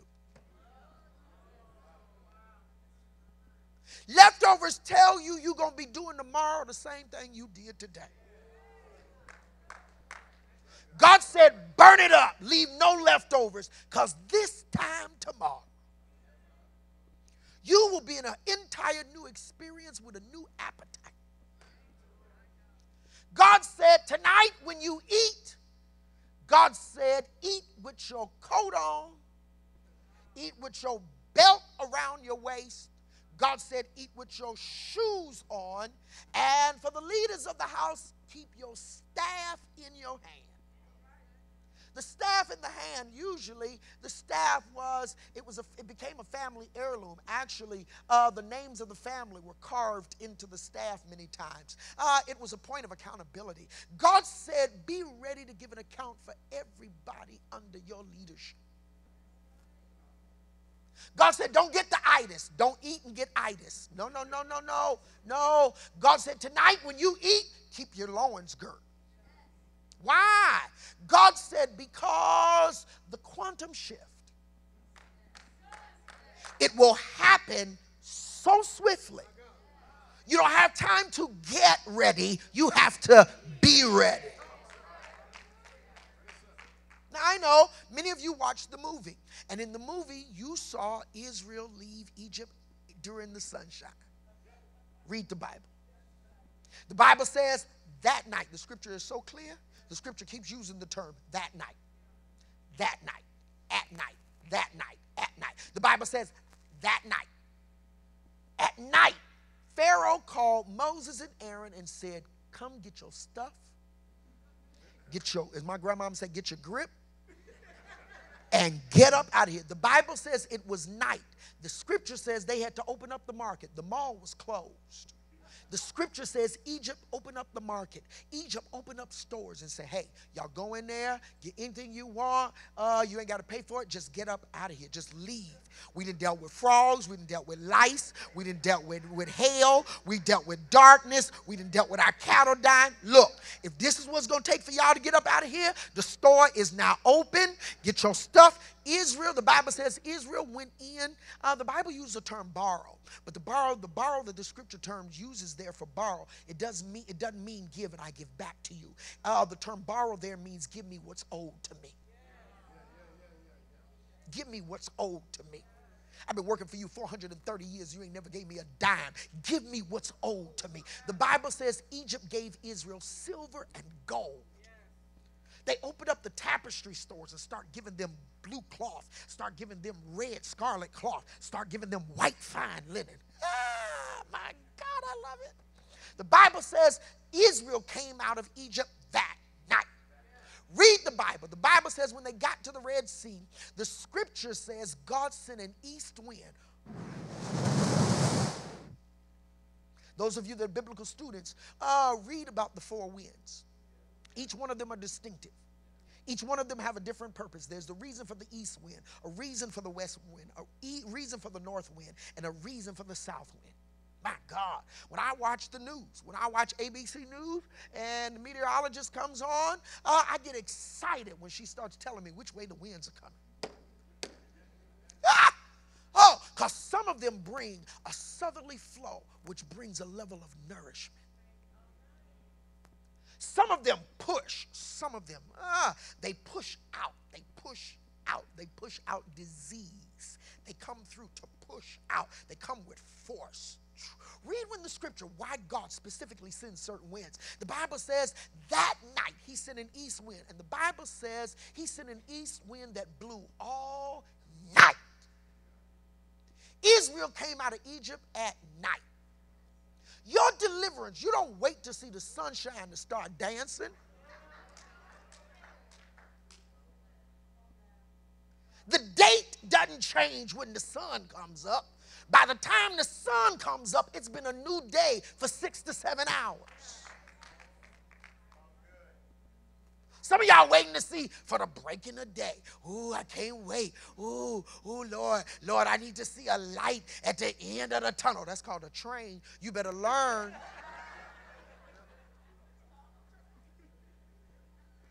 The Bible says they came out at night. The scripture says when they got out, God then tells why. He told Pharaoh why they had to get out. He says, let them go that they might worship. You don't worship in Egypt. You don't even get his word in Egypt. He didn't give his law till you got delivered. He came to you and gave you covenant after you were delivered.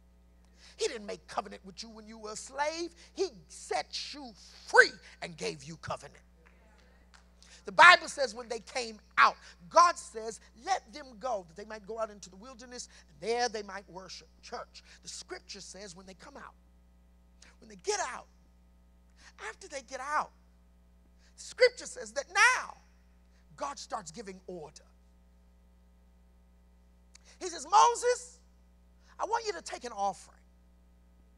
He says, matter of fact, the offering that I want you to take, I want you to specifically ask for certain things. You mean God wants an offering and then he tells us what he wants us to give? God says, tell the people I want blue, scarlet, purple, gold, white, fine linen. God says, tell them I want blue, scarlet, gold, purple, white, fine linen cloths. I want gold and silver. How could God ask slaves for gold and silver? Because he knows what they got. He knows what he blessed you with. So when the Lord asks you for something, check out what he already gave you. God then says, all right, I want you to take each tribe and begin to place them around the tabernacle. Set order.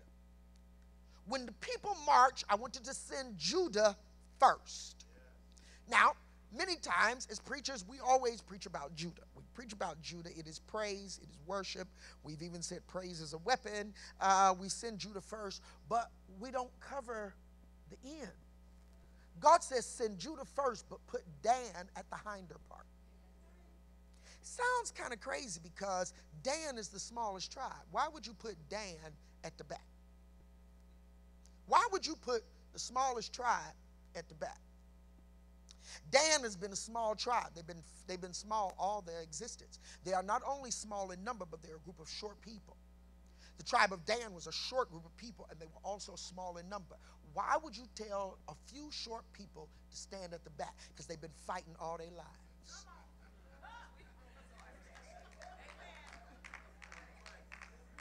Short folk know how to fight.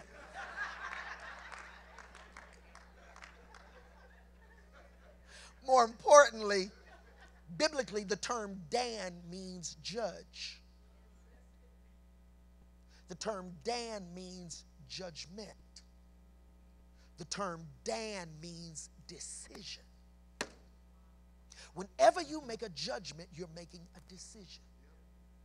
Send praise first, but at the end, somebody got to make a decision. We can shout, dance, jump, speak in tongues, but at the end, somebody got to make some decisions. That's why in our services, we put praise and worship at the beginning. At the end, we have a thing called altar call. It's a call to discipleship.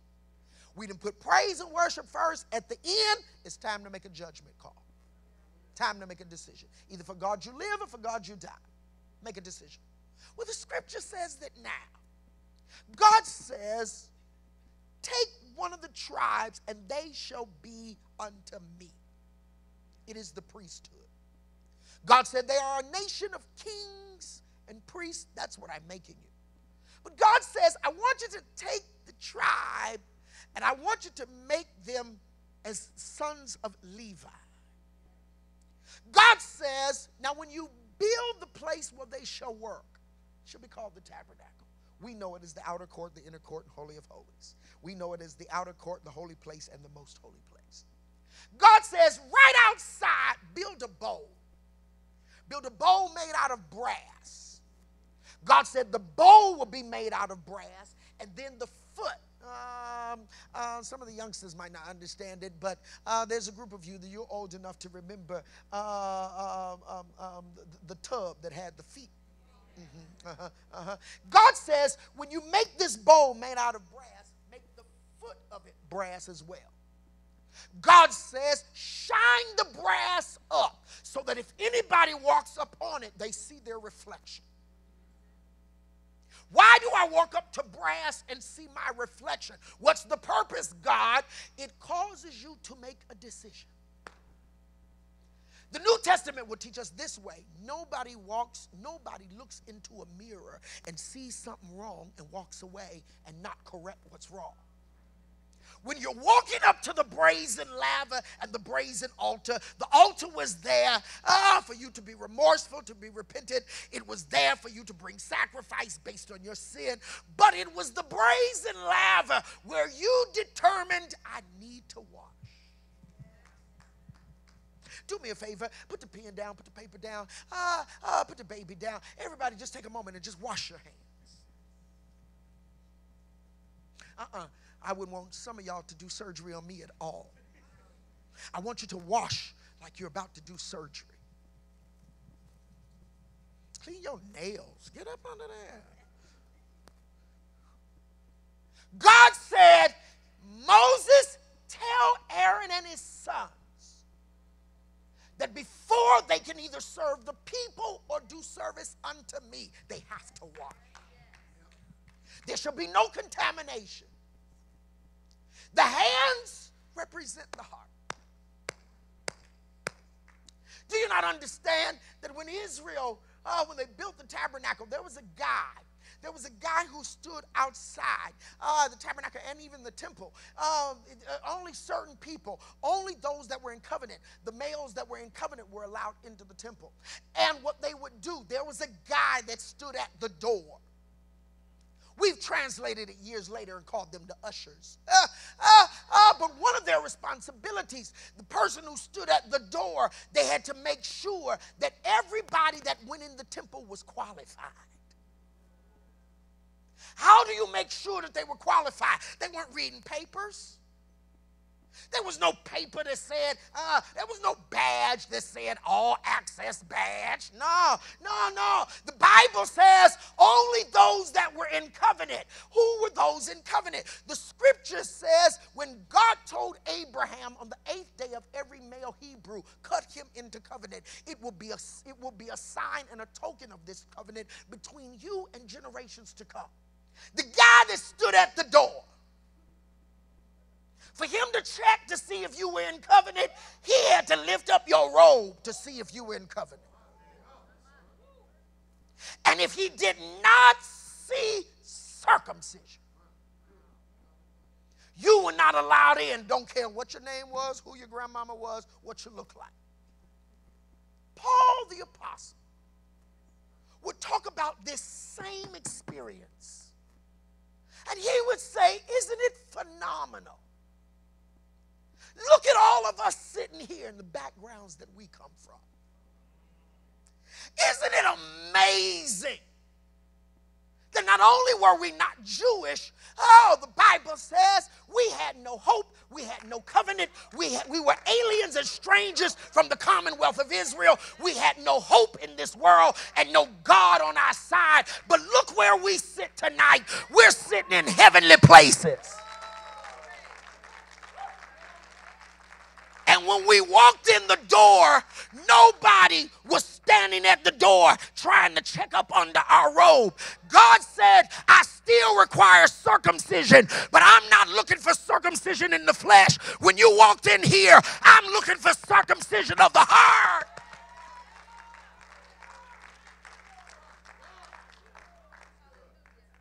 But God says, I still require you to be washed. I still require clean hands and a pure heart. I wonder tonight, with the shoes that you have on, that you have worn into the house of worship, where else have those shoes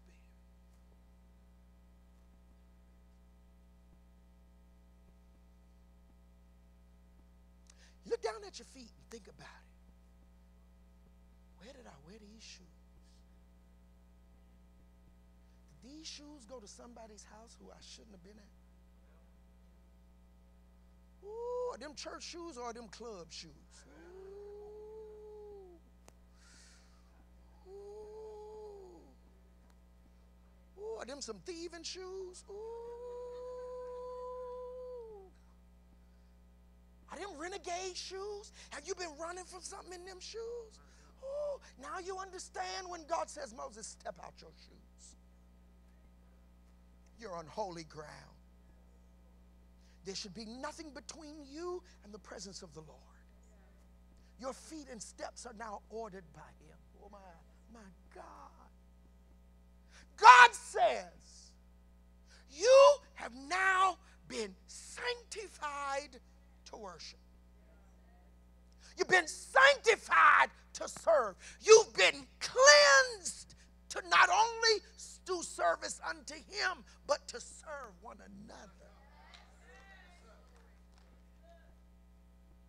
I don't eat at everybody's house.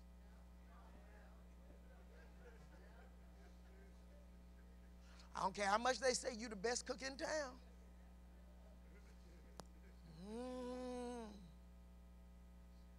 I go in restaurant reading grades. I need to see what did the health department grade you at? Don't tell me what the flavor is.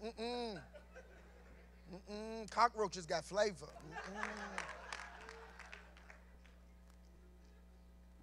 Saints of God, God said, I brought you out that you might come into the wilderness to worship. But then I separated you unto myself to do service unto me and to serve one another. It's called chosen. It's called peculiar. I'm fascinated that everybody celebrates uniqueness and difference as long as it has nothing to do with church.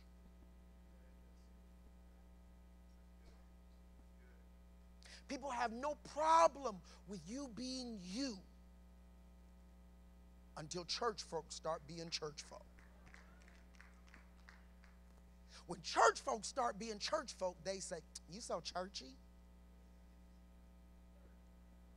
Why you got a problem with me being churchy when I'm being who I am? The thug, he's thuggish. The world, worldly. The church should be churchy. But they'd rather define what churchy is and make you wear the label. But if you make them wear a label, they say, don't judge me.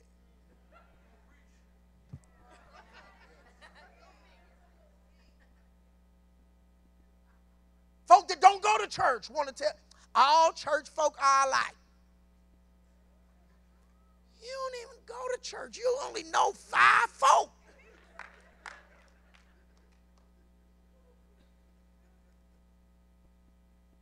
The Hebrew writer writes and says, God says, sanctify your hands. Wash your feet. He would later tell them, anoint your ear, anoint your hand, and anoint your toe. God says, Moses, tell them, if they try to do service either unto me or to serve one another, and they have not been washed, they shall die.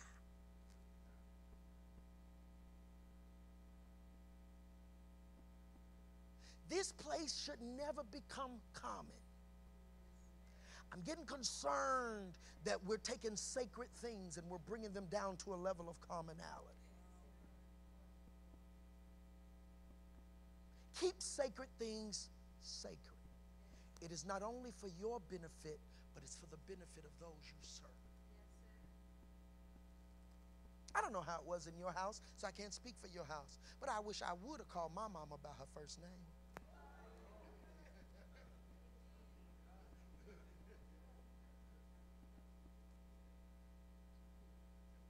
She quickly told me, I'm your mama. I'm not one of your friends on the street. There was a level of regard and respect. My daddy was shorter than me. I could have took him. But there was a level of respect. Old man spoke, yes, sir. Even when I didn't agree, yes, sir. I'm telling you that the Lord has placed you in a position that if your hands aren't clean, not only does it affect your service to Him, but it hurts the body. Your hands being clean places you in a position, oh God, not only to receive and give to Him, but it puts you in a position to be a conduit.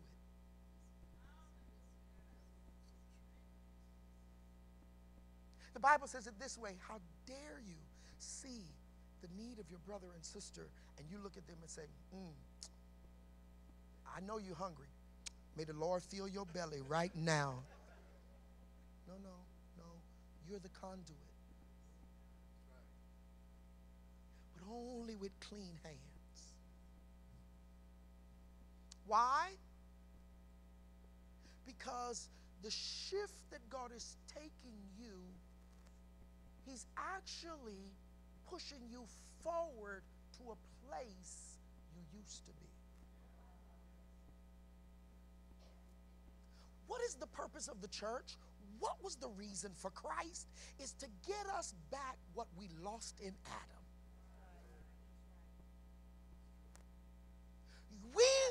God says, now, Moses, tell Aaron, these things must be done properly. Why? Moses, when you build the tabernacle, build it according to specifications. Why? Moses, when you build the tabernacle, build it according to the pattern. Why? Because what you're building on earth is a replica of what is already in glory. And you don't have the right to deviate from the design because it is not your copyright.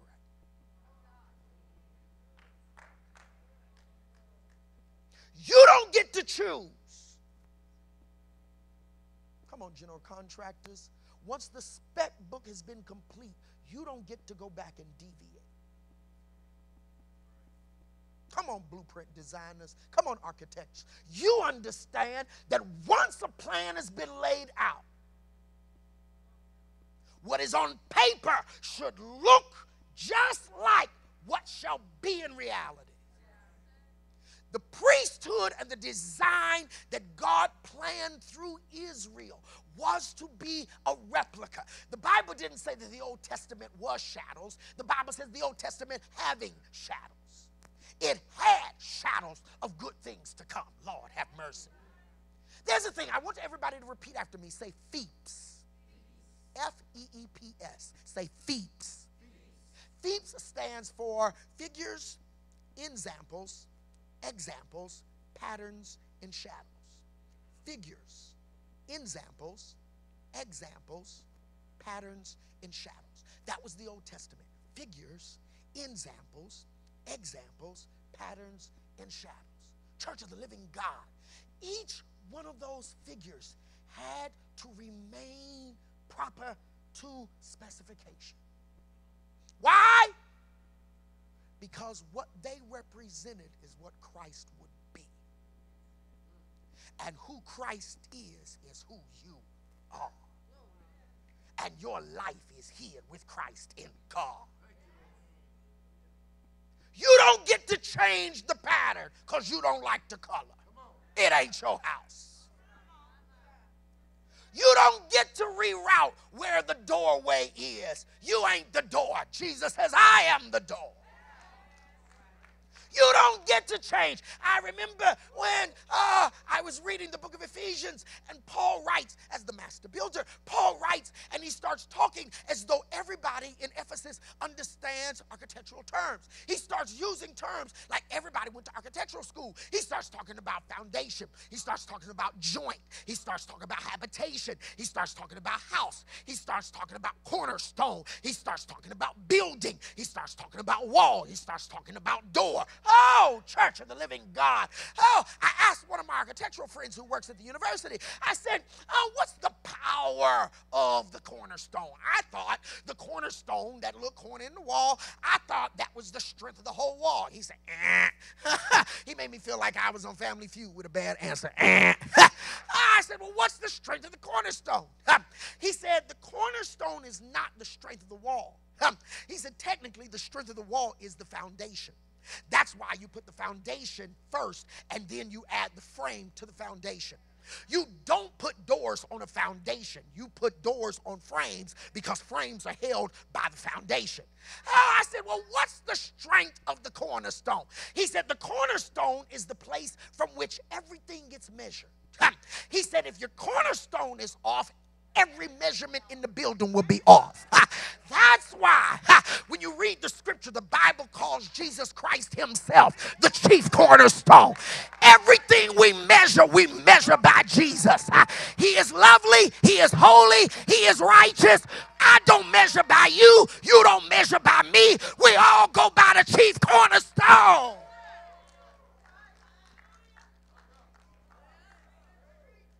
So if we ain't measuring by you, how do you get to change the rules? How do you get to say what's old school and new school? How do you get to say, whoa, what God ain't doing no more? How do you get to say? Who told you we could make an adjustment? Where did you get that from? Paul writes to the church in Galatia. He says, who bewitched you?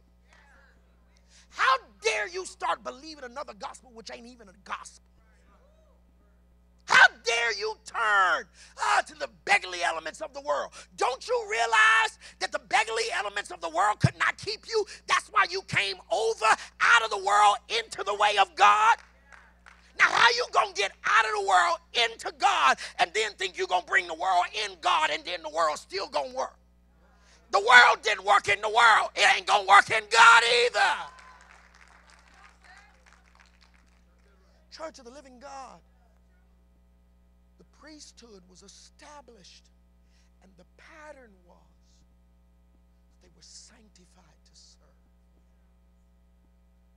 The order was that they did service unto the Lord, but they served each other. And now, you are the fulfillment of the pattern in Christ.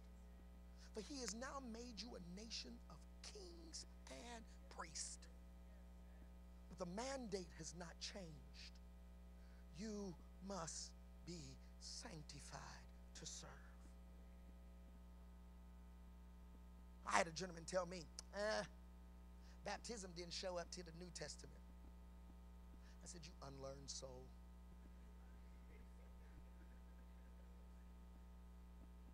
When you search the scripture, the Old Testament calls it divers washings.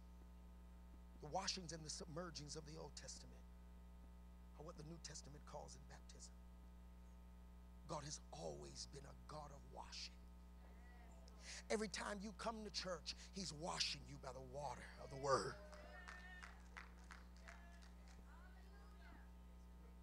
Every time you hear his word, he's washing you. The pattern of the Old Testament said you had to be cut in the flesh for circumcision. The New Testament shows us the truth, that we're still required of circumcision, but it's not the circumcision of the flesh. Now he requires the circumcision not made with hands. It's the circumcision of the spirit by the word. But the order is still the same. When you came out of Egypt, the first place they went is through the water.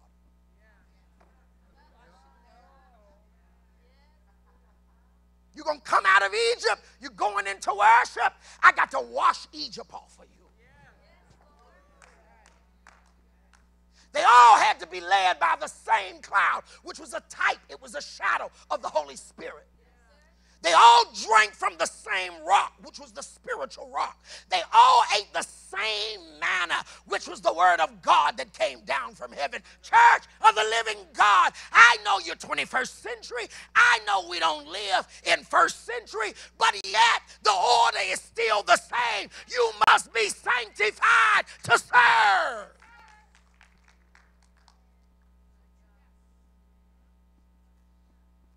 Get sanctified. Look somebody in the eye and say, get sanctified. Now, it depends on what your history and what your culture was. For some people, that meant put on all white. Depends on what your culture was. Depends on what your background was. Ooh, sanctified. Ooh, you could see them coming a mile away. Say, ooh, she's sanctified. She's sanctified. She's sanctified. Your mama said, watch your words. Watch your words. That's a sanctified lady right there.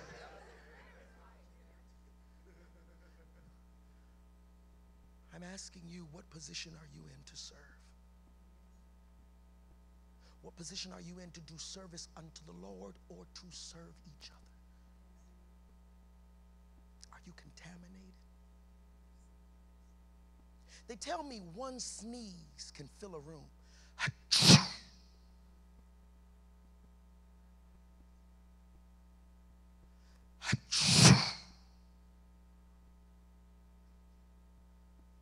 get annoyed when I'm around people and they just, Achoo! And then they get mad at me because I say, Those were your germs, not mine. And even though I don't know you, now you've put me in a position that I take some of you with me.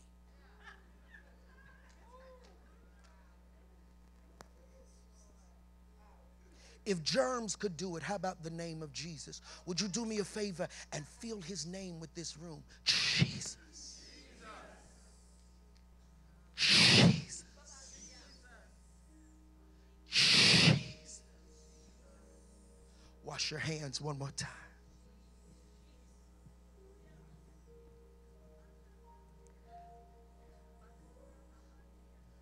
Wash your hands one more time. His name is wonderful. His name is wonderful. His name is wonderful. Jesus, my Lord. He is the mighty King, and he's master of everything, And his name is wonderful. Jesus, my Lord. Check your hands.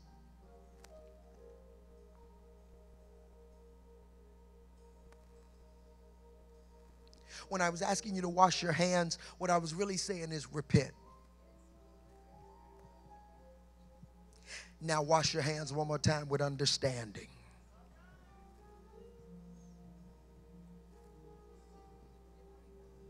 Repent. That word is not just for the unregenerate. That word is from generations to revelations. Repent. Turn. Change. Now take those same hands, clean hands, and lift them up to the Lord.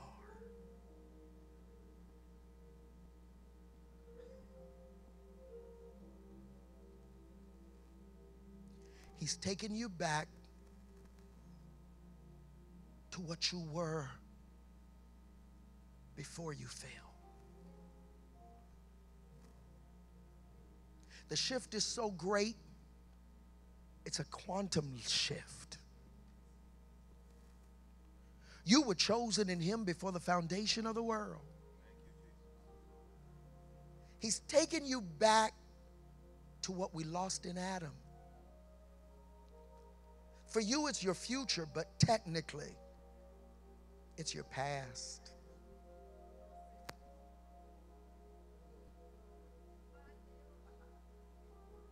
Ooh, some people like to tell you your past was horrible. Tell them you don't know who I am. I'm going forward back to where I belong.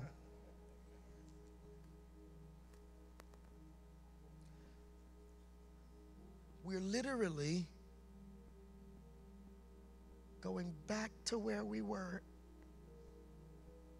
in the garden. When he gets through, this whole planet will be back like the garden was. When he gets through,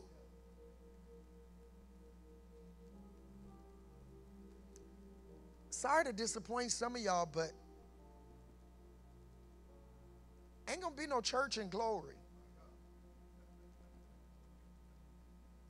Sorry. The church was to get you back to where you once were. When we get to glory, we're already there. Ooh, Shama. Now do me another favor with those clean hands. Take one person by both of their hands.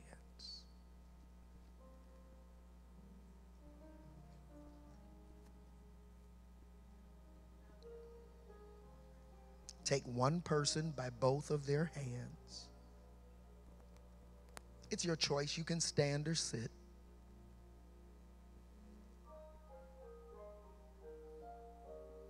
Do me a favor. Look at their hands. Look at their hands. Their hands tell a story. Some people you can tell where they work by their hands.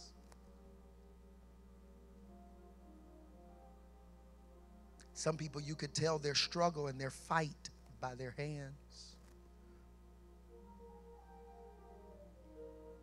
Some people you can tell their personality by their hands. And now you're holding their hands. The hand that you hold, they cry even if they don't show it. The hand you hold, they have feelings even if they say sticks and stones break my bones, but words don't hurt. The hand you hold, they say they can do it by themselves, but they're appreciative of somebody holding their hand right now. You've raised those hands to the Lord, and now you're taking those same hands and you're serving your brother and sister. you're about to pray for them. One of the things I want you to pray tonight, I want you to pray that God would give them grace to endure. That he would give them grace to endure. Another thing you're going to pray tonight is that they would be strengthened with might in their inner man. You're going to pray that they would be strengthened with might in their inner man. And then you're going to pray for them that God would grant them boldness to make some tough decisions. For most of us, we know what to do. We just need boldness to do it. We know what God wants from us. We know the thing that will make our lives move in a different direction, but it takes boldness to do it. The hand you're holding, you're about to pray three things for them. One, you're praying for grace to endure. You're going to pray that they would be strengthened with might in their inner man. Though the outward man perish, the inward man is renewed day by day. And thirdly, you're going to pray for boldness to make tough decisions. Start praying for them right now. Start praying for them right now. Start praying for them right now. Grace to endure. Their test, it's a timed test. They must go the length of time in this test. They cannot come out premature. They must go the length of time in this test. It's not just about coming out. It's about what God is developing in them to go to. If they come out too soon, it'll be half-baked. So pray for grace to endure. Pray for grace to endure. Endure hardness as a good soldier. Fight the good fight. Come on, don't you shortchange them. Give them a sincere prayer. Give them a real prayer. Effectual, fervent prayer.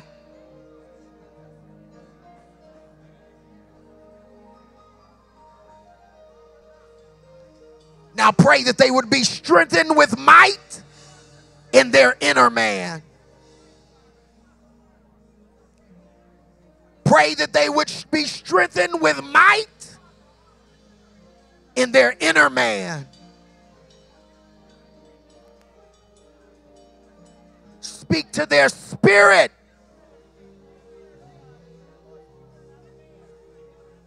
Oh, hallelujah. Oh, hallelujah.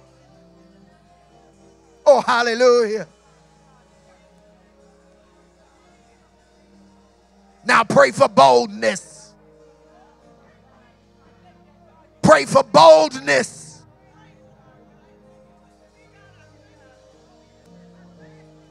Pray for boldness. Boldness in the things of God. Boldness in the gifts of the Spirit. Boldness against the adversary. Hallelujah. Hallelujah. Oh, hallelujah. In the name of Jesus we pray. And Father, we give you great thanks. As a nation of priests, we intercede for our sisters and brothers. As a nation of priests, we do service as unto the Lord, but we also serve one another.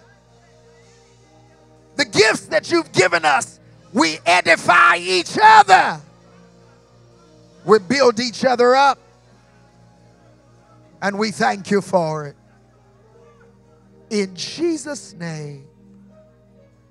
Release those hands and give God a thunderous hand clap. Or somebody give the Lord great praise. Hallelujah. Hallelujah. Hallelujah. Hallelujah. Hallelujah. Then sings my soul, my Savior God, to thee. How great thou art. I pray tonight that through the pattern of the scriptures, you'll see that God is consistent. He required holiness in the Old Testament. He requires holiness in the New Testament. He required sanctification in the Old Testament. He requires sanctification in the New. He chose a people to be a priesthood unto himself in the Old. And the priests are still being a priesthood today. God even told Aaron that it shall be a memorial forever. Forever. The apostle writes to us and says, now you are a nation. Your words have power, and you have the ability to stand in the gap. You are a nation of kings and priests. Well, the word of a king is, there is power. A priest stands in the gap. He has to do service before the Lord, but he serves God's people. But he cannot do service unto the Lord or service unto the people of God with unclean hands. Tell 3 people, I've been sanctified to serve. I've been sanctified to serve. I've been sanctified to serve.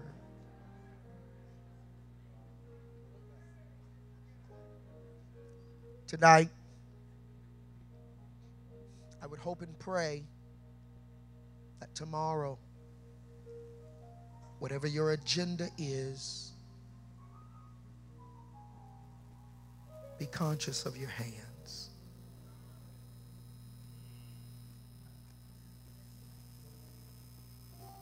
Tonight, when you leave church, I want you to make a mental note just to be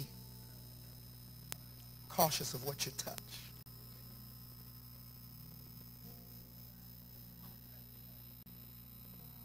When you pick up your phone and start scrolling, be, ooh, ooh, ooh, ooh.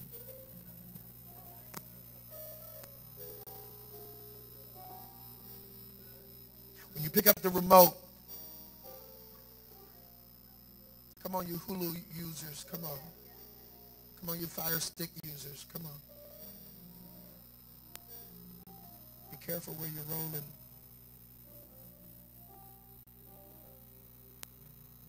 Whoever you're going to talk to tonight, whether you text them or email them, whether you get on Glide, whether you FaceTime, when they go to talking crazy, say, I'm sanctified to serve.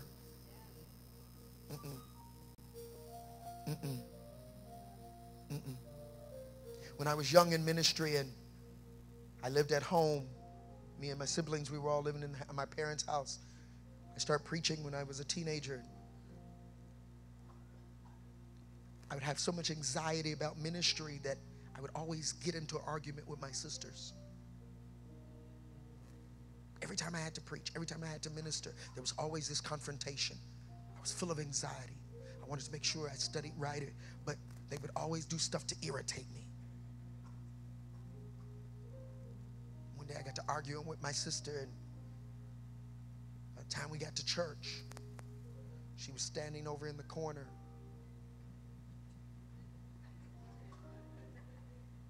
She's about this tall.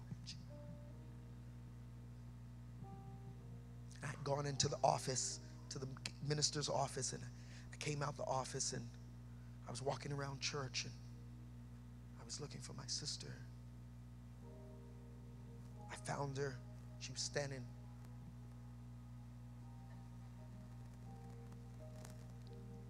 I walked over to her and I said, "What are you doing over here?" She said, "I'm waiting on you."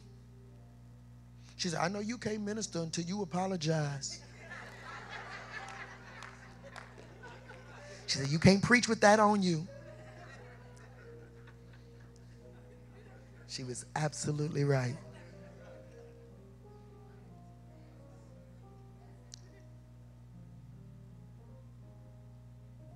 You can't minister. You can't pray. You can't read scripture. You can't sing. And you're not sanctified.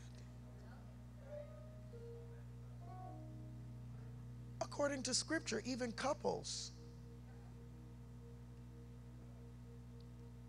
if you holding grudges, it hinders your prayers.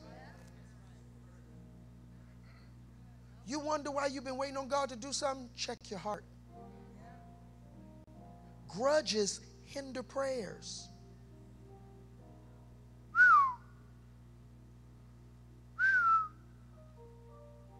When I go to the hospital to pray for sick, I go one day, especially if I don't know them. I go one day and I ask them, take today and forgive. I'm coming back tomorrow to pray for healing. But today, take today to forgive. That when we lay hands on you, healing comes. But you got to flush that stuff out your heart.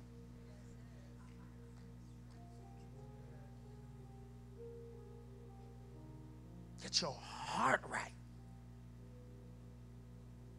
Tell one more person, child, I'm sanctified to serve.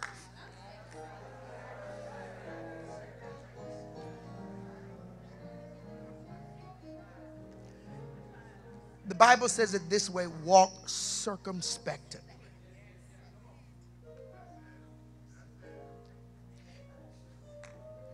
That word circumspectly is from the same word we get circumference. It's from the same word we get circumcision. Take the cut. Come on, card players, you understand.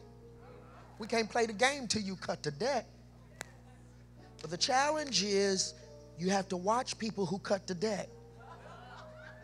Because you can get cut in or cut.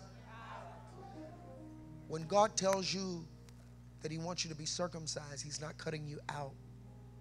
He's cutting you in. Today, I pray that God has said something that causes you to be more conscious about your purpose in the earth. Your purpose in the earth is to do service as unto him, but I'm also to serve one another. As a member of the body of Christ, he's given you spiritual gift, and the gift does not edify you, it edifies the body. Edifies the body. We edify one another. You build up yourself praying in the Holy Ghost, but you edify through your gift one another. Today, let's become more conscious. I'm saying, I can't say everything. I'm sanctified to serve. I can't go everywhere. I'm sanctified to serve. I don't run with everybody because I'm sanctified to serve. It's not that I put myself in a position that I think I'm better than them to look down upon them, but I know my responsibility. I'm sanctified to serve. Clean hands, pure heart. To the praise team and the choir, thank you. When you start ministering about hands and feet, I was like, yes. The call of God on our lives today. I want to be a blessing in this house, and I need you to help me do it. I want everybody that's capable of doing it financially to join me. Pastor, do we have the ability to give electronically? Yes. By debit or credit, we can do that. I want everybody that's capable of doing it a simple $50. Everybody that's capable of doing it, get a Pentecostal gift. That term 50 means Pentecost. The term Pentecost means 50. Everybody that's capable of doing it, get a $50 gift.